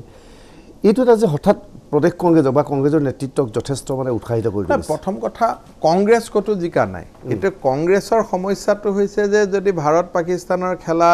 কোনোবা জায়গাটো হয় তেওঁলোকে খেলাখন নাচালেও ঘৰত হাততালি মাৰি থাকে প্ৰথম কথা হল যে উত্তৰ প্ৰদেশত কংগ্ৰেছে কেটা ভোট পালে সিকিউৰিটি ডিপোজিট হল গতিকে কংগ্ৰেছৰটো ফুটি কৰা কোনো কাৰণ নাই এতিয়া সমস্যাটো হল যে বিহাৰত যেটো সিটত আমি হাৰিছো মোক কোৱা মতে এটো মোহাম্মদ তসলিমউদ্দিনৰ সিট বহুত দিনৰ প্ৰায় এটো অপজিশনৰ লগত থকা সিট কিন্তু উত্তৰ প্ৰদেশত হৰাটো মই নিজৰ ভাবে এটা চাইছো যে ভোটিং পার্সেন্টেজ তো খুব কম আছিলে এটাত কম ফুলগুড়টো এটো কিমান নহয় না 47 is not a percentage minimum 65% হ'ব লাগে মই এটা ধাৰণা কৰিছো যে যিকোনো কাৰণতে বিজেপিৰ ভোটাৰখিনি হয়তো উলাই অহা নাছিলে যেটো ধৰণে উলাই আহিব লাগিছিল যে আমনি পাইছে যে চৰকাৰে অকল মিছা প্ৰতিশ্ৰুতি দিয়ে এনেকৈ অভিযোগ আহে মই ইউপিৰ পৰিপ্ৰেক্ষিতত মই উত্তৰটো দিব মোৰ দিগদাৰ হ'ব কিন্তু মই এটাই কথা মই জানো যে খুব বেছি বাই ইলেকশনক লৈ পেলাই দেশৰ ৰাজনীতিৰ আলোচনা কৰাৰ কাৰণে বহুত সমীচীন নহয় এইটো কাৰণে যে প্ৰত্যেকটো ইলেকশনৰ ৰিজাল্টৰ এটা মিনিং থাকে যোৱা কেইদিনমান আগতে মধ্যপ্ৰদেশত এটা ইলেকশন হৈ গল আপাততক দৃষ্টিত বিজেপি হাৰিছে যেটা হাৰিলে মই মধ্যপ্ৰদেশত এজন বন্ধুক ফোন কৰিলো যে দুইটাতে হাৰিলো বুলে নহয় সেই দুটা সিটত মাধৱৰাও সিন্ধিয়াৰ দিনৰ পৰা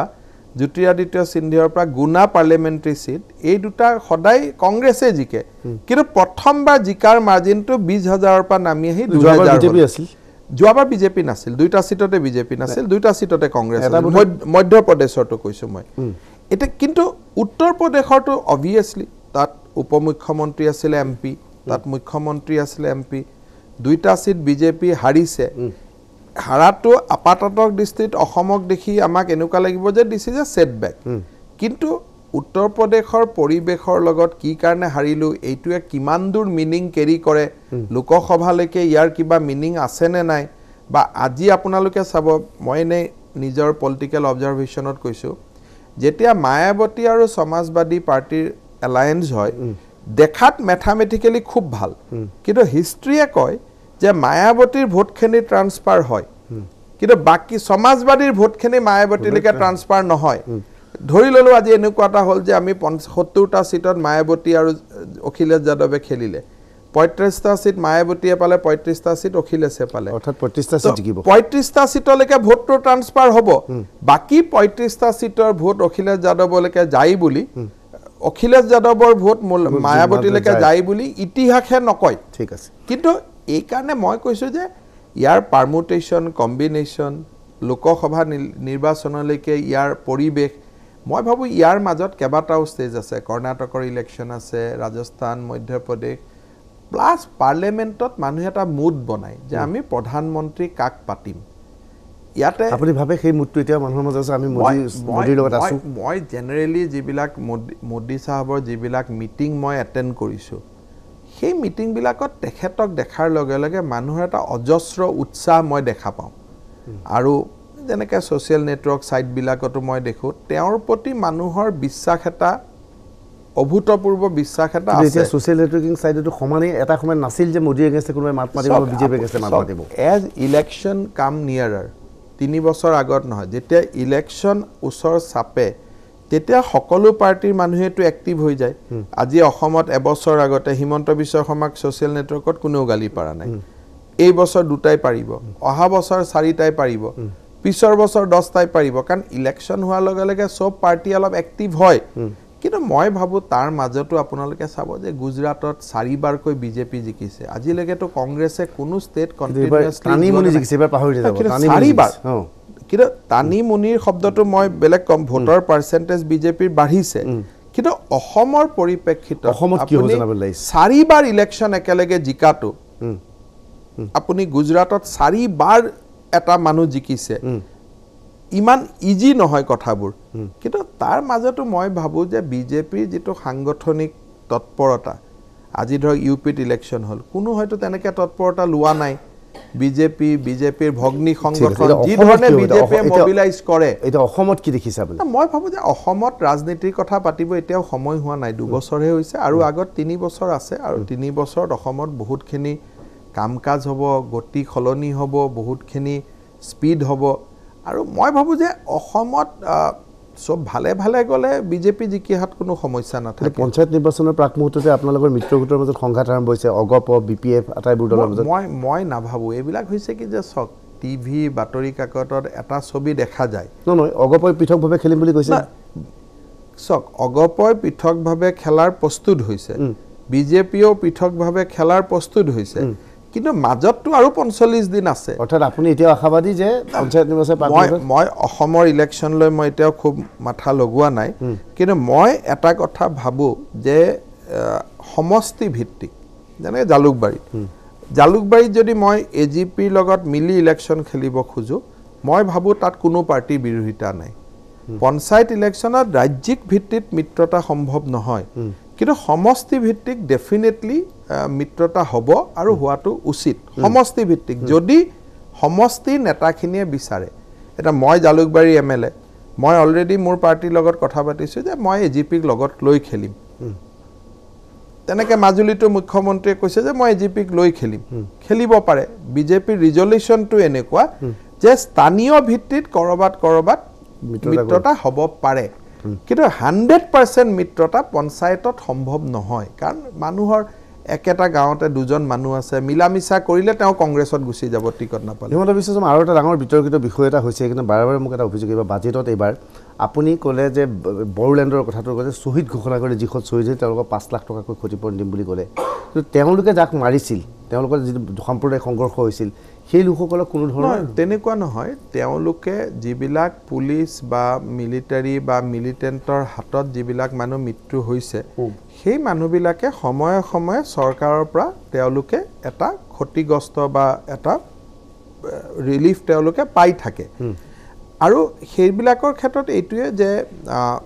বড়োলেণ্ডৰ শ্বহীদসকললৈকে আমি এই টকাটো দি পেলাই বা আমি শ্ৰদ্ধাটো জনাই এটা অসমৰ মূল খুঁটিৰ লগত জনজাতীয় মানুহখিনিক আদৰি আনাৰ এটা প্ৰচেষ্টা চলোৱা হৈছে ইট ইজ নট এবাউট মানি কিন্তু এই সময়ত যিটো পৰিস্থিতি চাওক যিটো সময়ত বিটিএডিতে ডাঙৰ লাগি আছে ভূমিৰ অধিকাৰক লৈ সংঘাত চলি আছে সেই সময়ত আপোনাৰ চৰকাৰে বড়ো লোকসকলৰ পক্ষত অনাবড়োবিলাক যথেষ্ট মই নাভাবোঁ বড়ো অনাবড়ো বুলি কিবা দুটা শ্ৰেণী আছে বুলি সময়ে সময়ে কিছুমান চৰকাৰী নটিফিকেশ্যন লৈ কিছুমান কথা বতৰা লৈ সমস্যা আহে মানুহে সমস্যা সমাধান কৰে কিন্তু আমি গুৱাহাটীত বহি বিটিএডিৰ মানুহখিনিক বড়ো অনাবড়ো বুলি দুভাগ কৰাতকৈ বিটিএডি বাখী বুলি চিন্তা কৰি থকাটোৱে ভাল হিমন্ত বিশ্ব আমি কৰা নাই আমি নিজে দেখিছোঁ তেওঁলোক সদায় আন্দোলন কৰি আছে এছাম মানুহে চাওক এছাম মানুহে ক'ব মই বড়ো এছাম মানুহে ক'ব মই অনাবড়ো এছাম মানুহে ক'ব হিন্দু এছাম মানুহে ক'ব মই মুছলমান কিন্তু আমি ৰাজনীতি কৰা মানুহ হিচাপে ভাবোঁ যে বড়োলেণ্ডৰ মানুহখিনিয়ে বিটিএডি বাখী বুলি কওক আৰু অসমবাসী বুলি কওক কিন্তু বিটিএডি বাখী বুলি কোৱাৰ মাজতে আপুনি অকল বড়োসকলক শ্বহীদ ঘোষণা কৰিলে আন্দোলনটোতো বড়োসকলৰ ফালৰ পৰা হৈছিলে আৰু যিসকলে বিভিন্ন সময়ত মৃত্যুবৰণ কৰিছিলে তেওঁলোকক চৰকাৰে বিভিন্ন সময়ত ক্ষতিপূৰণ দিছে আৰু যদি তেনেকুৱা কোনোবাই ক্ষতিপূৰণ পোৱা নাই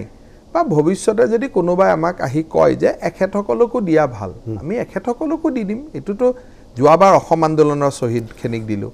তেতিয়াও বহুতে প্ৰশ্ন কৰিব পাৰিলেহেঁতেন যে অসম আন্দোলনতো বহুত বেলেগ মানুহৰ মৃত্যু হৈছিল আপোনালোকে তেওঁলোককো দিয়ক চ' দিলোঁ কোনেও আপত্তি কৰা নাই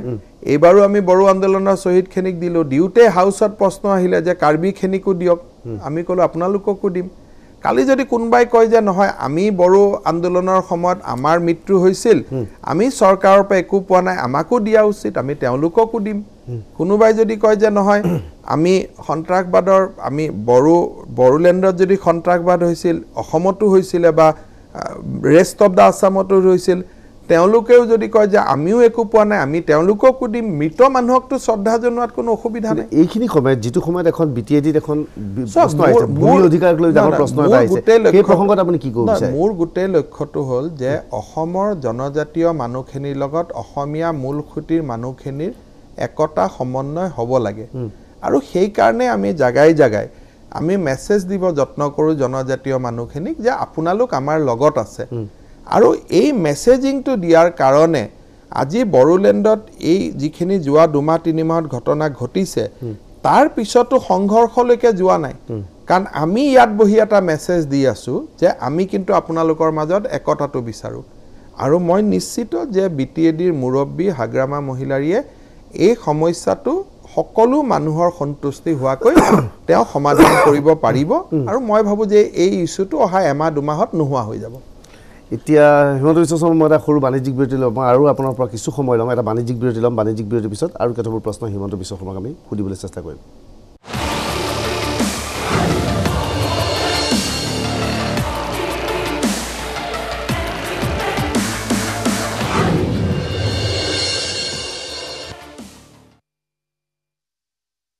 আমি ষ্টুডিঅ'ত আলোচনা কৰি আছোঁ হিমন্ত বিশ্ব শৰ্মাৰ সৈতে ডক্টৰ হিমন্ত বিশ্ব শৰ্মা আমাৰ সৈতে লাইভত আছে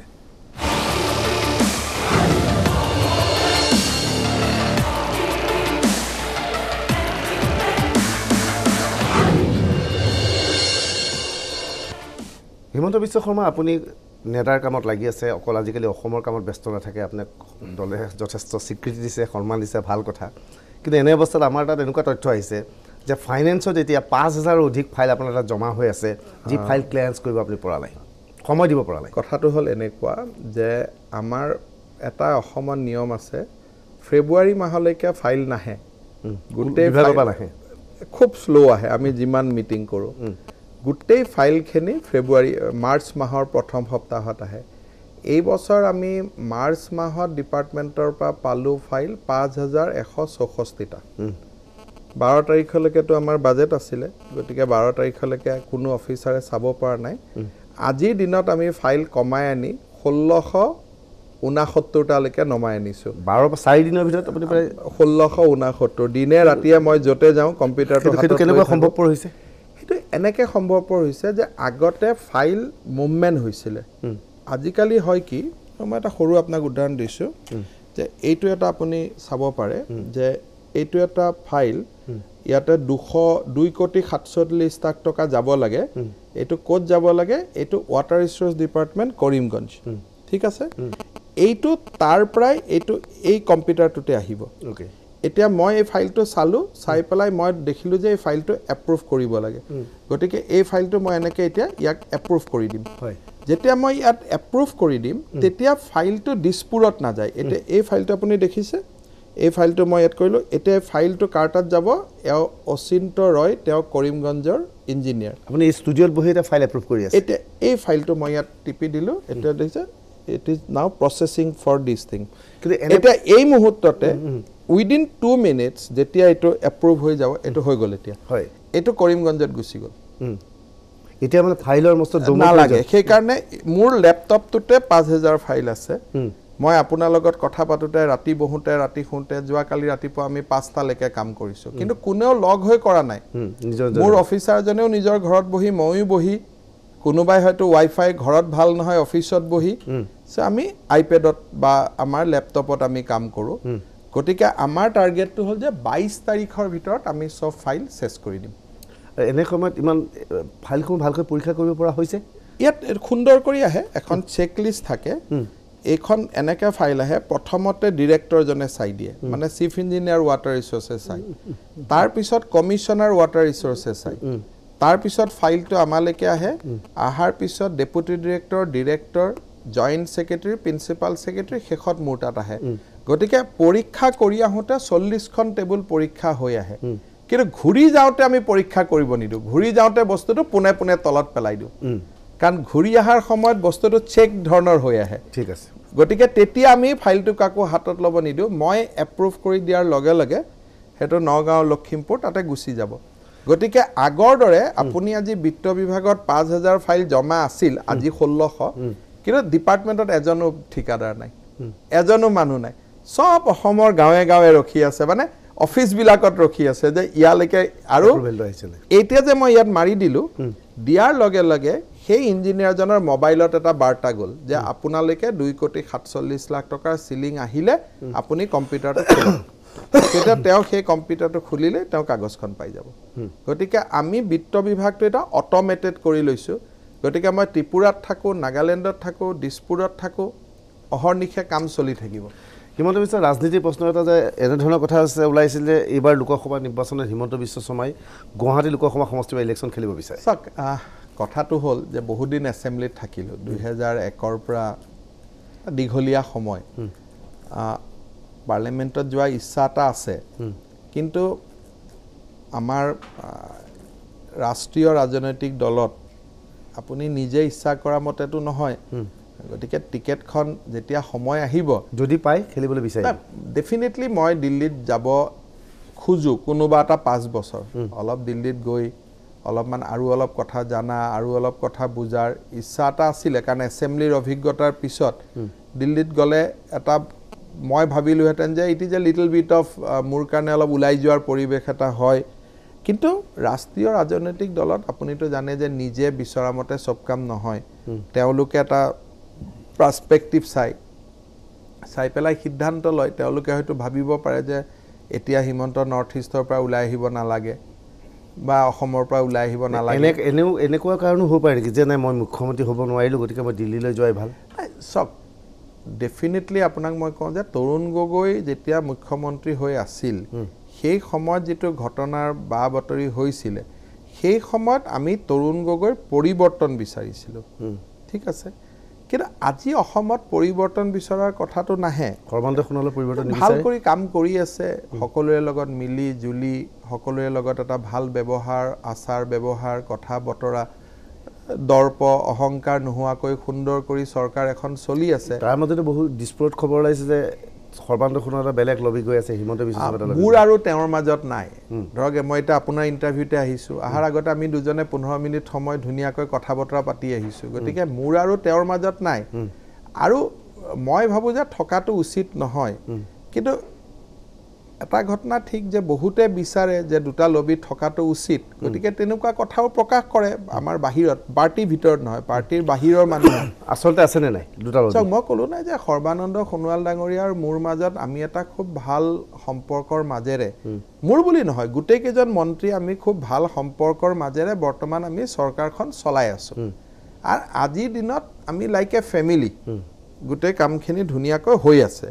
আৰু আপোনালোকে আশীৰ্বাদ কৰক যাতে তেনেকৈ হৈ থাকে এইখিনি সময়তেই যে আপোনালোকৰ প্ৰধান নিয়ন্ত্ৰক RSSৰ আপুনি বেছি ক্লোজ হৈ গৈছে সৰ্বানন্দ সোণোৱালতকৈ নহয় মই ভাবোঁ যে RSSৰ লগত মোৰ যিখিনি সম্পৰ্ক সৰ্বানন্দ সোণোৱাল ডাঙৰীয়াৰো একে সম্পৰ্ক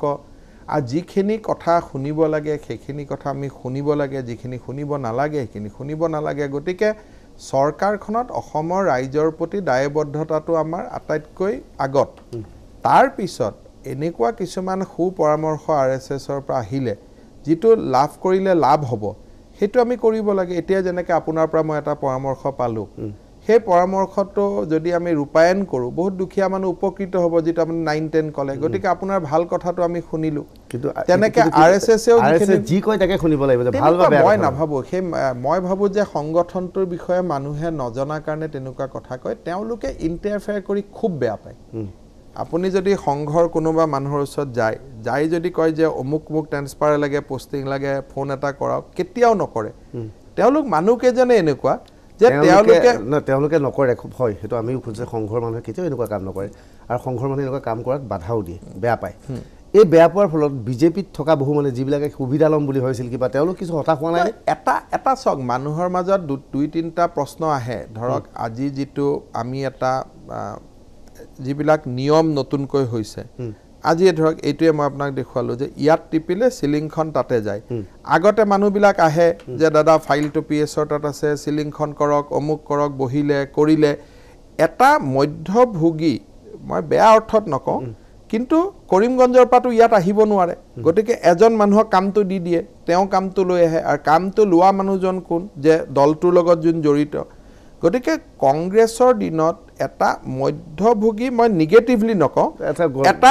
এটা গ্ৰুপ আছিলে আজি যোৱাকালিৰ পৰা ৰাতিৰ পৰা মই আজিলৈকে 3000 কোটি টকা মুকলি কৰি দিছোঁ কাক মুকলি কৰি দিছোঁ ময়ো দেখা নাই কিন্তু কংগ্ৰেছৰ দিনত মুকলি কৰোঁতে মই জানো কাৰণ ফাইলটোৰ কাৰণে মানুহজন আহে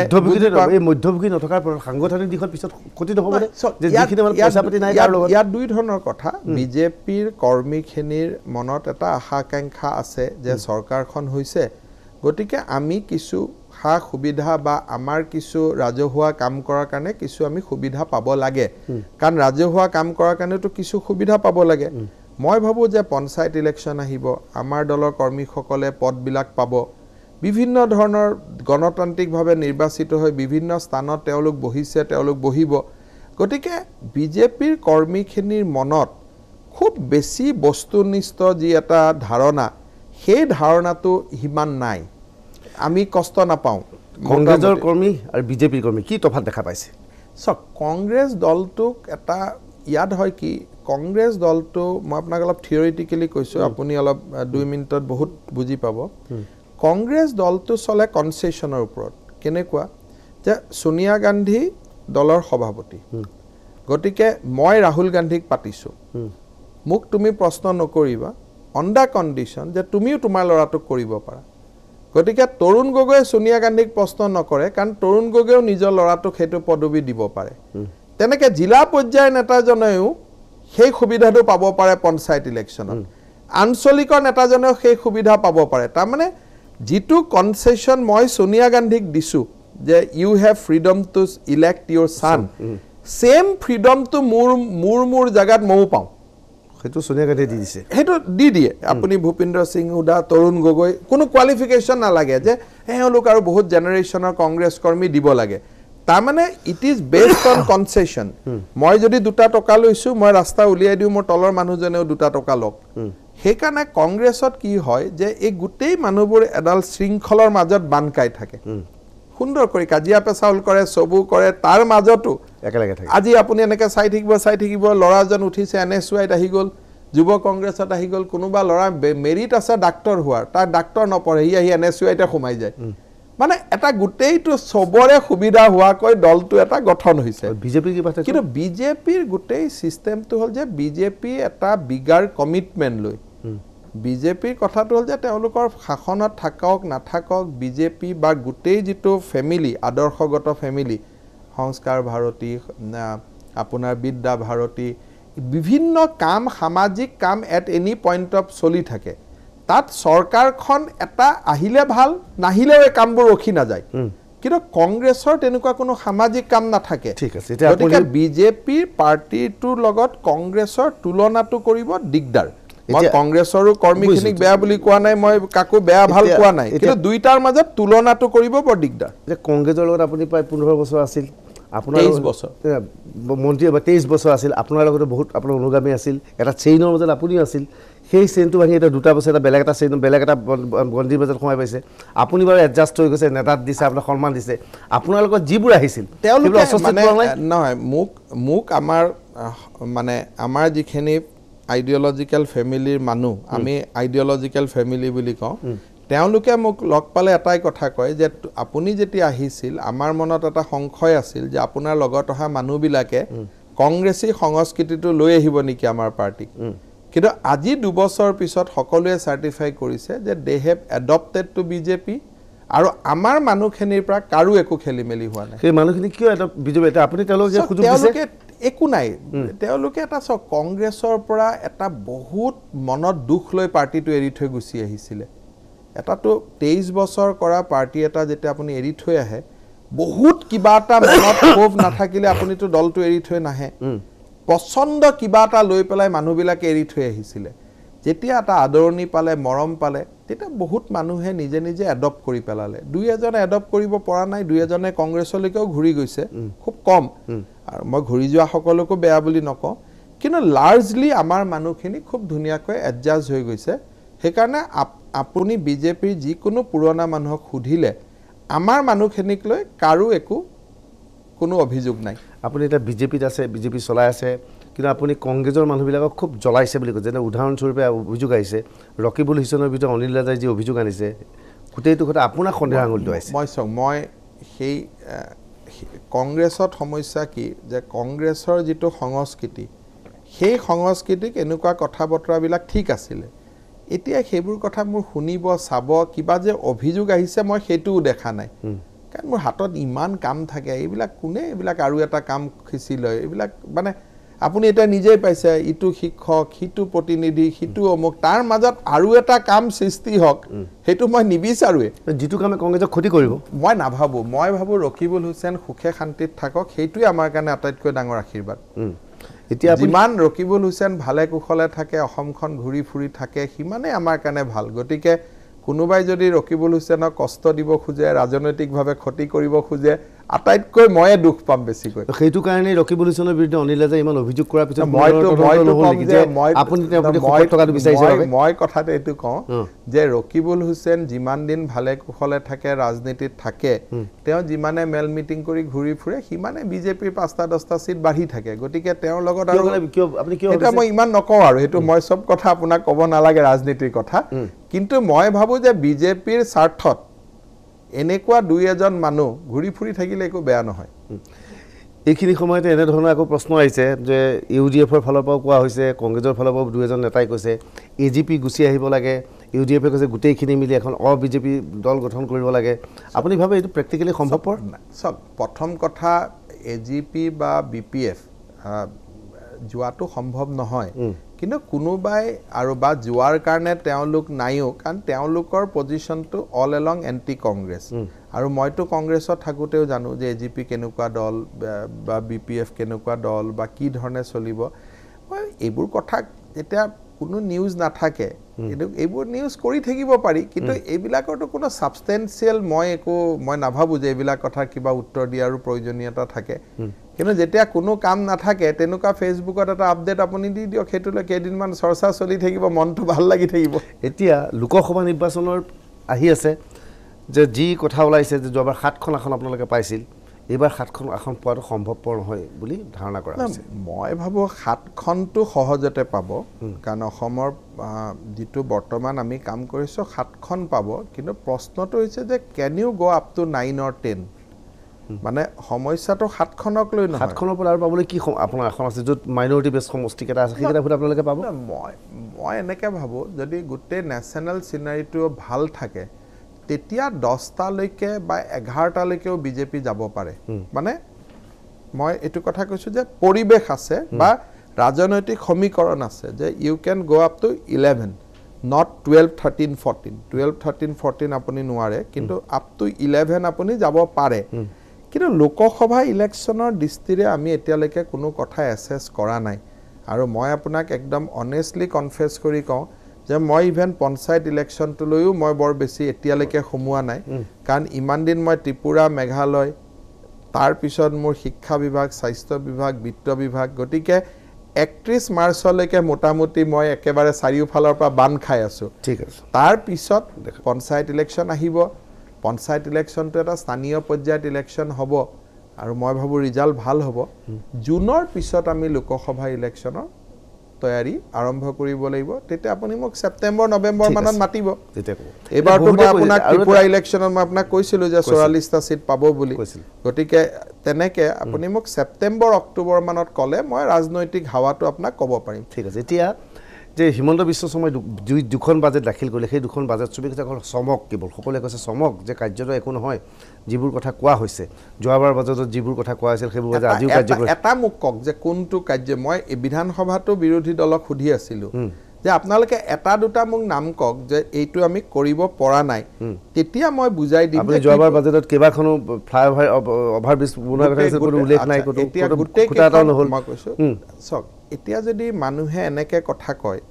যে ফ্লাইঅভাৰটো কি it is a long term measure যে মিনিমাম 3 ইয়াৰ্স লাগিব কৰ্মচাৰীক দৰমহাটো এবছৰ লাগিব গতিকে ফ্লাইঅভাৰ কেইখনৰ কাম প্ৰত্যেকখনৰে ডিপিআৰ নিৰ্মাণৰ কাম তীব্ৰ গতিত চলি আছে আৰু মই ভাবো যে অহা বছৰ শেষলৈকে এই বছৰো আৰম্ভণিতে নহয় অহা বছৰ শেষলৈকে আপুনি ফ্লাইঅভাৰ বিলাকৰ কাম দেখা পাব এতিয়া যেনেকে Guwahati new Guwahati north Guwahati bridge আমি ঘোষণা কৰিছিলো সেই বছৰতে সম্ভৱ নেকি এনভাইৰনমেন্টাল impact study pollution control certificate DPR নিৰ্মাণ গতিকে এতিয়া গৈ গৈ আমি কি পৰ্যায়ত পালো যে ব্ৰিক্স বেংকে আপোনাক 1800 কোটি টকা অনুমোদন দিলে এতিয়া ল্যান্ড একুইজিশনৰ কাম আৰম্ভ হ'ব ল্যান্ড একুইজিশনৰ পিছত এনভাইৰনমেন্টাল ইম্পেক্ট ষ্টাডিজ হ'ব সো গৈ গৈ আপোনাক it takes 3 years time so এটা হৈছে যিখিনি লং টাৰ্ম প্ৰজেক্ট তাক আপুনি যদি মোক সুধে যে কাম যে প্ৰগ্ৰেছ হৈছে টকা খৰচ হৈছে এটো মই দেখুৱাব পাৰিম মিডিয়াম টাৰ্ম প্ৰজেক্ট যিবিলাক এই বছৰ হোৱা নাই অহা বছৰ কমপ্লিট হ'ব in the process short term কাম আমি গুটেইখিনি কৰি শেষ কৰিছো এতিয়া মই এই বিধানসভাৰ আগে মই গুটেইখিনি বাজেট স্পিচৰ এগেইনষ্টত 2016-17 ৰ বাজেটৰ প্ৰত্যেকটো পেৰাগ্ৰাফৰ এগেইনষ্টত মই এটা প্ৰতিবেদন মই নিজেই দিম যেটো তৰুণ গগৈ ডাঙৰীয়া কেতিয়াও দিয়া নাছে যোৱাবাৰ কৈছিল যে মই বাজেটত কি কাম কৰিলো অহাবাৰ বাজেট এইবাৰ আপুনি মোৰ বাজেট স্পিচটো চালে দেখা পাব যে যোৱাবাৰ আমি কৈছিলো যে 1000 কাঠৰ দলঙক আমি পকি কৰিম এতিয়া মই বাজেট স্পিচটোত লিখি দিছো যে 208খন আমি অনুমোদন দিব পাৰিলো ডিউৰিং দা ইয়াৰ এই বছৰ আমি বাকিখিনি দিম ঠিক আছে গতিকে আপুনি যদি মোৰ বাজেটখন পঢ়ে প্ৰত্যেকটো কলমতে আগত আমি কি কৰি গলো আৰু এইবাৰ কি কৰিম তাৰ আমি ধুনিয়াকৈ এটা উপস্থাপন এটা আমি কৰিছো হিমন্ত বিশ্ব বহুত সিৰিয়াস প্ৰশ্ন মতে বৰ ধুনিয়া এটা ইন্টাৰেষ্টিং প্ৰশ্ন আহিছে যে হিমন্ত বিশ্ব শৰ্মাই এটা কথা কৈছিল যে কৰ্মচাৰীক খদ্দৰ কাপোৰ পিন্ধাটো বাধ্যতামূলক বাজেটত কোনো প্ৰভিজন নাই জানৰ প্ৰশ্ন নহয় এটো তেখেতে ভুল কৈছে বাজেটত 5 কোটি টকাৰ প্ৰভিজন আছিল ফাইলটো আজিৰ দিনত মোৰ টেবুলৰ ওপৰত কমলা কলিতা ডাঙৰীয়াই কৈছে যে মোক 5 কোটি টকা দি নহব মোক 25 কোটি টকা লাগে আৰু খদৰ কাপোৰৰ চোলা দিলে নহব মহিলা সকলৰ কাৰণে শাৰী দিব লাগে সেই কথাখিনি কমলা কলিতা ডাঙৰীয়াই কোৱাৰ কাৰণে অহাবাৰ বাজেটত আমি 25 কোটি টকা ধাৰ্য কৰিছো স্কিমটো আমি এনলাৰ্জ কৰিছো মই যে কৈছিলো যে এই যে খদৰ কাপোৰ পিন্ধি যাওক জাতীয় খাসপাৰ পোছাক বুলি চমক নহয় না চমক নহয় তাৰ পৰা কি হয় আপোনাক খদৰ কাপোৰটো যেতিয়া আপুনি দিয়ে তেতলে তাৰ প্ৰডাকশনটো বিলাতত নহয় আৰু মিলত নহয় যতেই নহক কিয় against every খদ্দৰ কাপোৰ তাৰ ইনকামটো গাঁৱৰ কোনবা এজনী দুখীয়া মহিলাৰ তাত যায় সেইকাৰণে মই আপোনাকো অনুৰোধ কৰিম যে আজি লিনেন আহি গৈছিল লিলেনটো হয় কি লিলেনটো আম্বানী তাত যাব কিন্তু খদ্দৰ কাপোৰ এটা পিন্ধিলে কবাত নহয় কবাত U R কন্ট্ৰিবিউটিং two rural economy সেইকাৰণে আপুনি সপ্তাহত আজিকালি ভাল খাদী কাপোৰ ওলাইছে সপ্তাহত আপুনি 6 দিন লিলেন টেৰিকটন পিন্ধক এদিন যদি এটা ধুনীয়া খাদী কাপোৰ পিন্ধে that means U R empowering A rural women কাৰণ খাদী গাঁৱতেই হ'ব লাগিব সেইকাৰণে এইবিলাকৰ জৰিয়তে আপুনি একোটা আপুনি কাম কৰিব পাৰে আৰু ভাল সুযোগ কিন্তু মানুহে ধৰিব নোৱাৰে আজি যদি আপুনি অসমৰ যে আমি খদ্দৰ পোছাকটো কৰ্মচাৰীক পোছাকটো ফ্ৰী দিয়া হ'ব তেওঁলোকে 2 আগষ্টৰ দিনাখন 2 অক্টোবৰৰ দিনা পিন্ধিব আৰু তাৰ মাজত 2 এদিন ভাল লাগিলে কিনিব পিন্ধিব আৰু এই খদ্দৰ কাপোৰখিনি আমি য'ৰ পৰা কিনিম বা য'ত বনিব আপুনি যদি কেতিয়াবা ইনকুৱাৰী কৰে ইনভেষ্টিগেটিভ জাৰ্নেলিষ্ট তেতিয়া আপুনি দেখিব যে এই বস্তুটো কোনোবা গাঁৱৰ বিধৱা কোনোবা দুখীয়া সেই পৰিয়ালৰ ঘৰলৈকে টকাটো যায় হিমন্ত বিশ্ব মোৰ সময় শেষ হৈছে শেষত এটা প্ৰশ্ন কৰিম যিটো আচলতে কমেডি প্ৰশ্ন বহুতে কমেডি বুলি কয় মন্ত্ৰীসভাৰ সম্প্ৰসাৰণ কেতিয়া মই ভাবোঁ যে প্ৰথম কথা মন্ত্ৰীসভাৰ সম্প্ৰসাৰণটো বহুতে প্ৰশ্ন কৰে কিন্তু আমাৰ বিজেপিৰ প্ৰত্যেক দিনাৰ পৰাই নৰেন্দ্ৰ মোদী ডাঙৰীয়াই বা আমি সকলোতে কৈ আহিছোঁ যে মিনিমাম গভৰ্নেন্স তাৰমানে কম মন্ত্ৰীৰে মন্ত্ৰীসভাখন চলিব লাগে 12 জন আছে কিন্তু এতিয়া আমি ত্ৰিপুৰাত মন্ত্ৰীসভা কৰি আহিছোঁ 12 জন মন্ত্ৰী আমি ত্ৰিপুৰাত পাওঁ আমি 9 জন নিযুক্তি দিছোঁ গতিকে এইটো বিজেপিৰ এজ এ হোল এটা পলিচি যে আপাৰ লিমিটলৈকে যাব নালাগে আপাৰ লিমিটতকৈ কমত থাকিব লাগে অসমত হ'ব কেতিয়া অসমত মই ভাবোঁ যে মুখ্যমন্ত্ৰী ডাঙৰীয়া তেওঁৰ নিজস্ব বিচাৰ বিবেচনাৰে এটা ঠিক এটা সময়ত নিশ্চয় এক্সপানশ্যন হ'ব আৰু কিন্তু এইটো কোন তাৰিখে হ'ব কেতিয়া হ'ব বা হোৱাৰ কিমান দূৰ কেইজন হ'ব এই গোটেই উত্তৰখিনি মই ভাবোঁ যে মুখ্যমন্ত্ৰী ডাঙৰীয়াৰ পৰাই ল'ব লাগে আৰু এইটো কমেডি নহয় কাৰণ সৰু মন্ত্ৰীসভা এখন খুব ৰাইজৰ ফালৰ পৰা বেয়া নহয় আমাৰ এমএলএ সকলৰ ফালৰ পৰা বিধায়কৰ ফালৰ পৰা বেয়া হ'ব পাৰে বা মোৰ কাৰণে অলপ দিগদাৰ যে 2-এটা ডিপাৰ্টমেণ্ট এৰি দিব পাৰিলে ভাল কিন্তু কি এটা সৰু মন্ত্ৰীসভা আজি চেণ্ট্ৰেল গভৰ্ণমেণ্টত 85 আপুনি ল'ব পাৰে ইমানটোলৈকে লোৱা নাই প্ৰায় 25টা গেপ দি থৈ দিছে গতিকে সকলোতে কমেডি এইমানে কৈছে যে মাজে মাজে আমালে খবৰ আহি থাকে আপোনালোকে মাজে মাজে লিষ্ট দি থাকে আৰু মন্ত্ৰীসভাৰ সম্প্ৰসাৰণৰ বাতৰিত ফ্ৰণ্ট পেজ পায় কিন্তু এদিন এটাই ব্ৰেকিং হ'ব আৰু সদায় ব্ৰেকিং নহয় কোনোবা এদিনা ব্ৰেকিং পাব আৰু সেইকাৰণে আমাৰ বাবে কমেডি হৈ গৈছে যিকি নহওক হিমন্ত বিশ্ব শৰ্মা বহুত ধন্যবাদ সময় দিয়াৰ বাবে হিমন্ত বিশ্ব শৰ্মাৰ পৰা আমি বিদায় ল'ব লাগিছোঁ ধন্যবাদ শুভৰাত্ৰি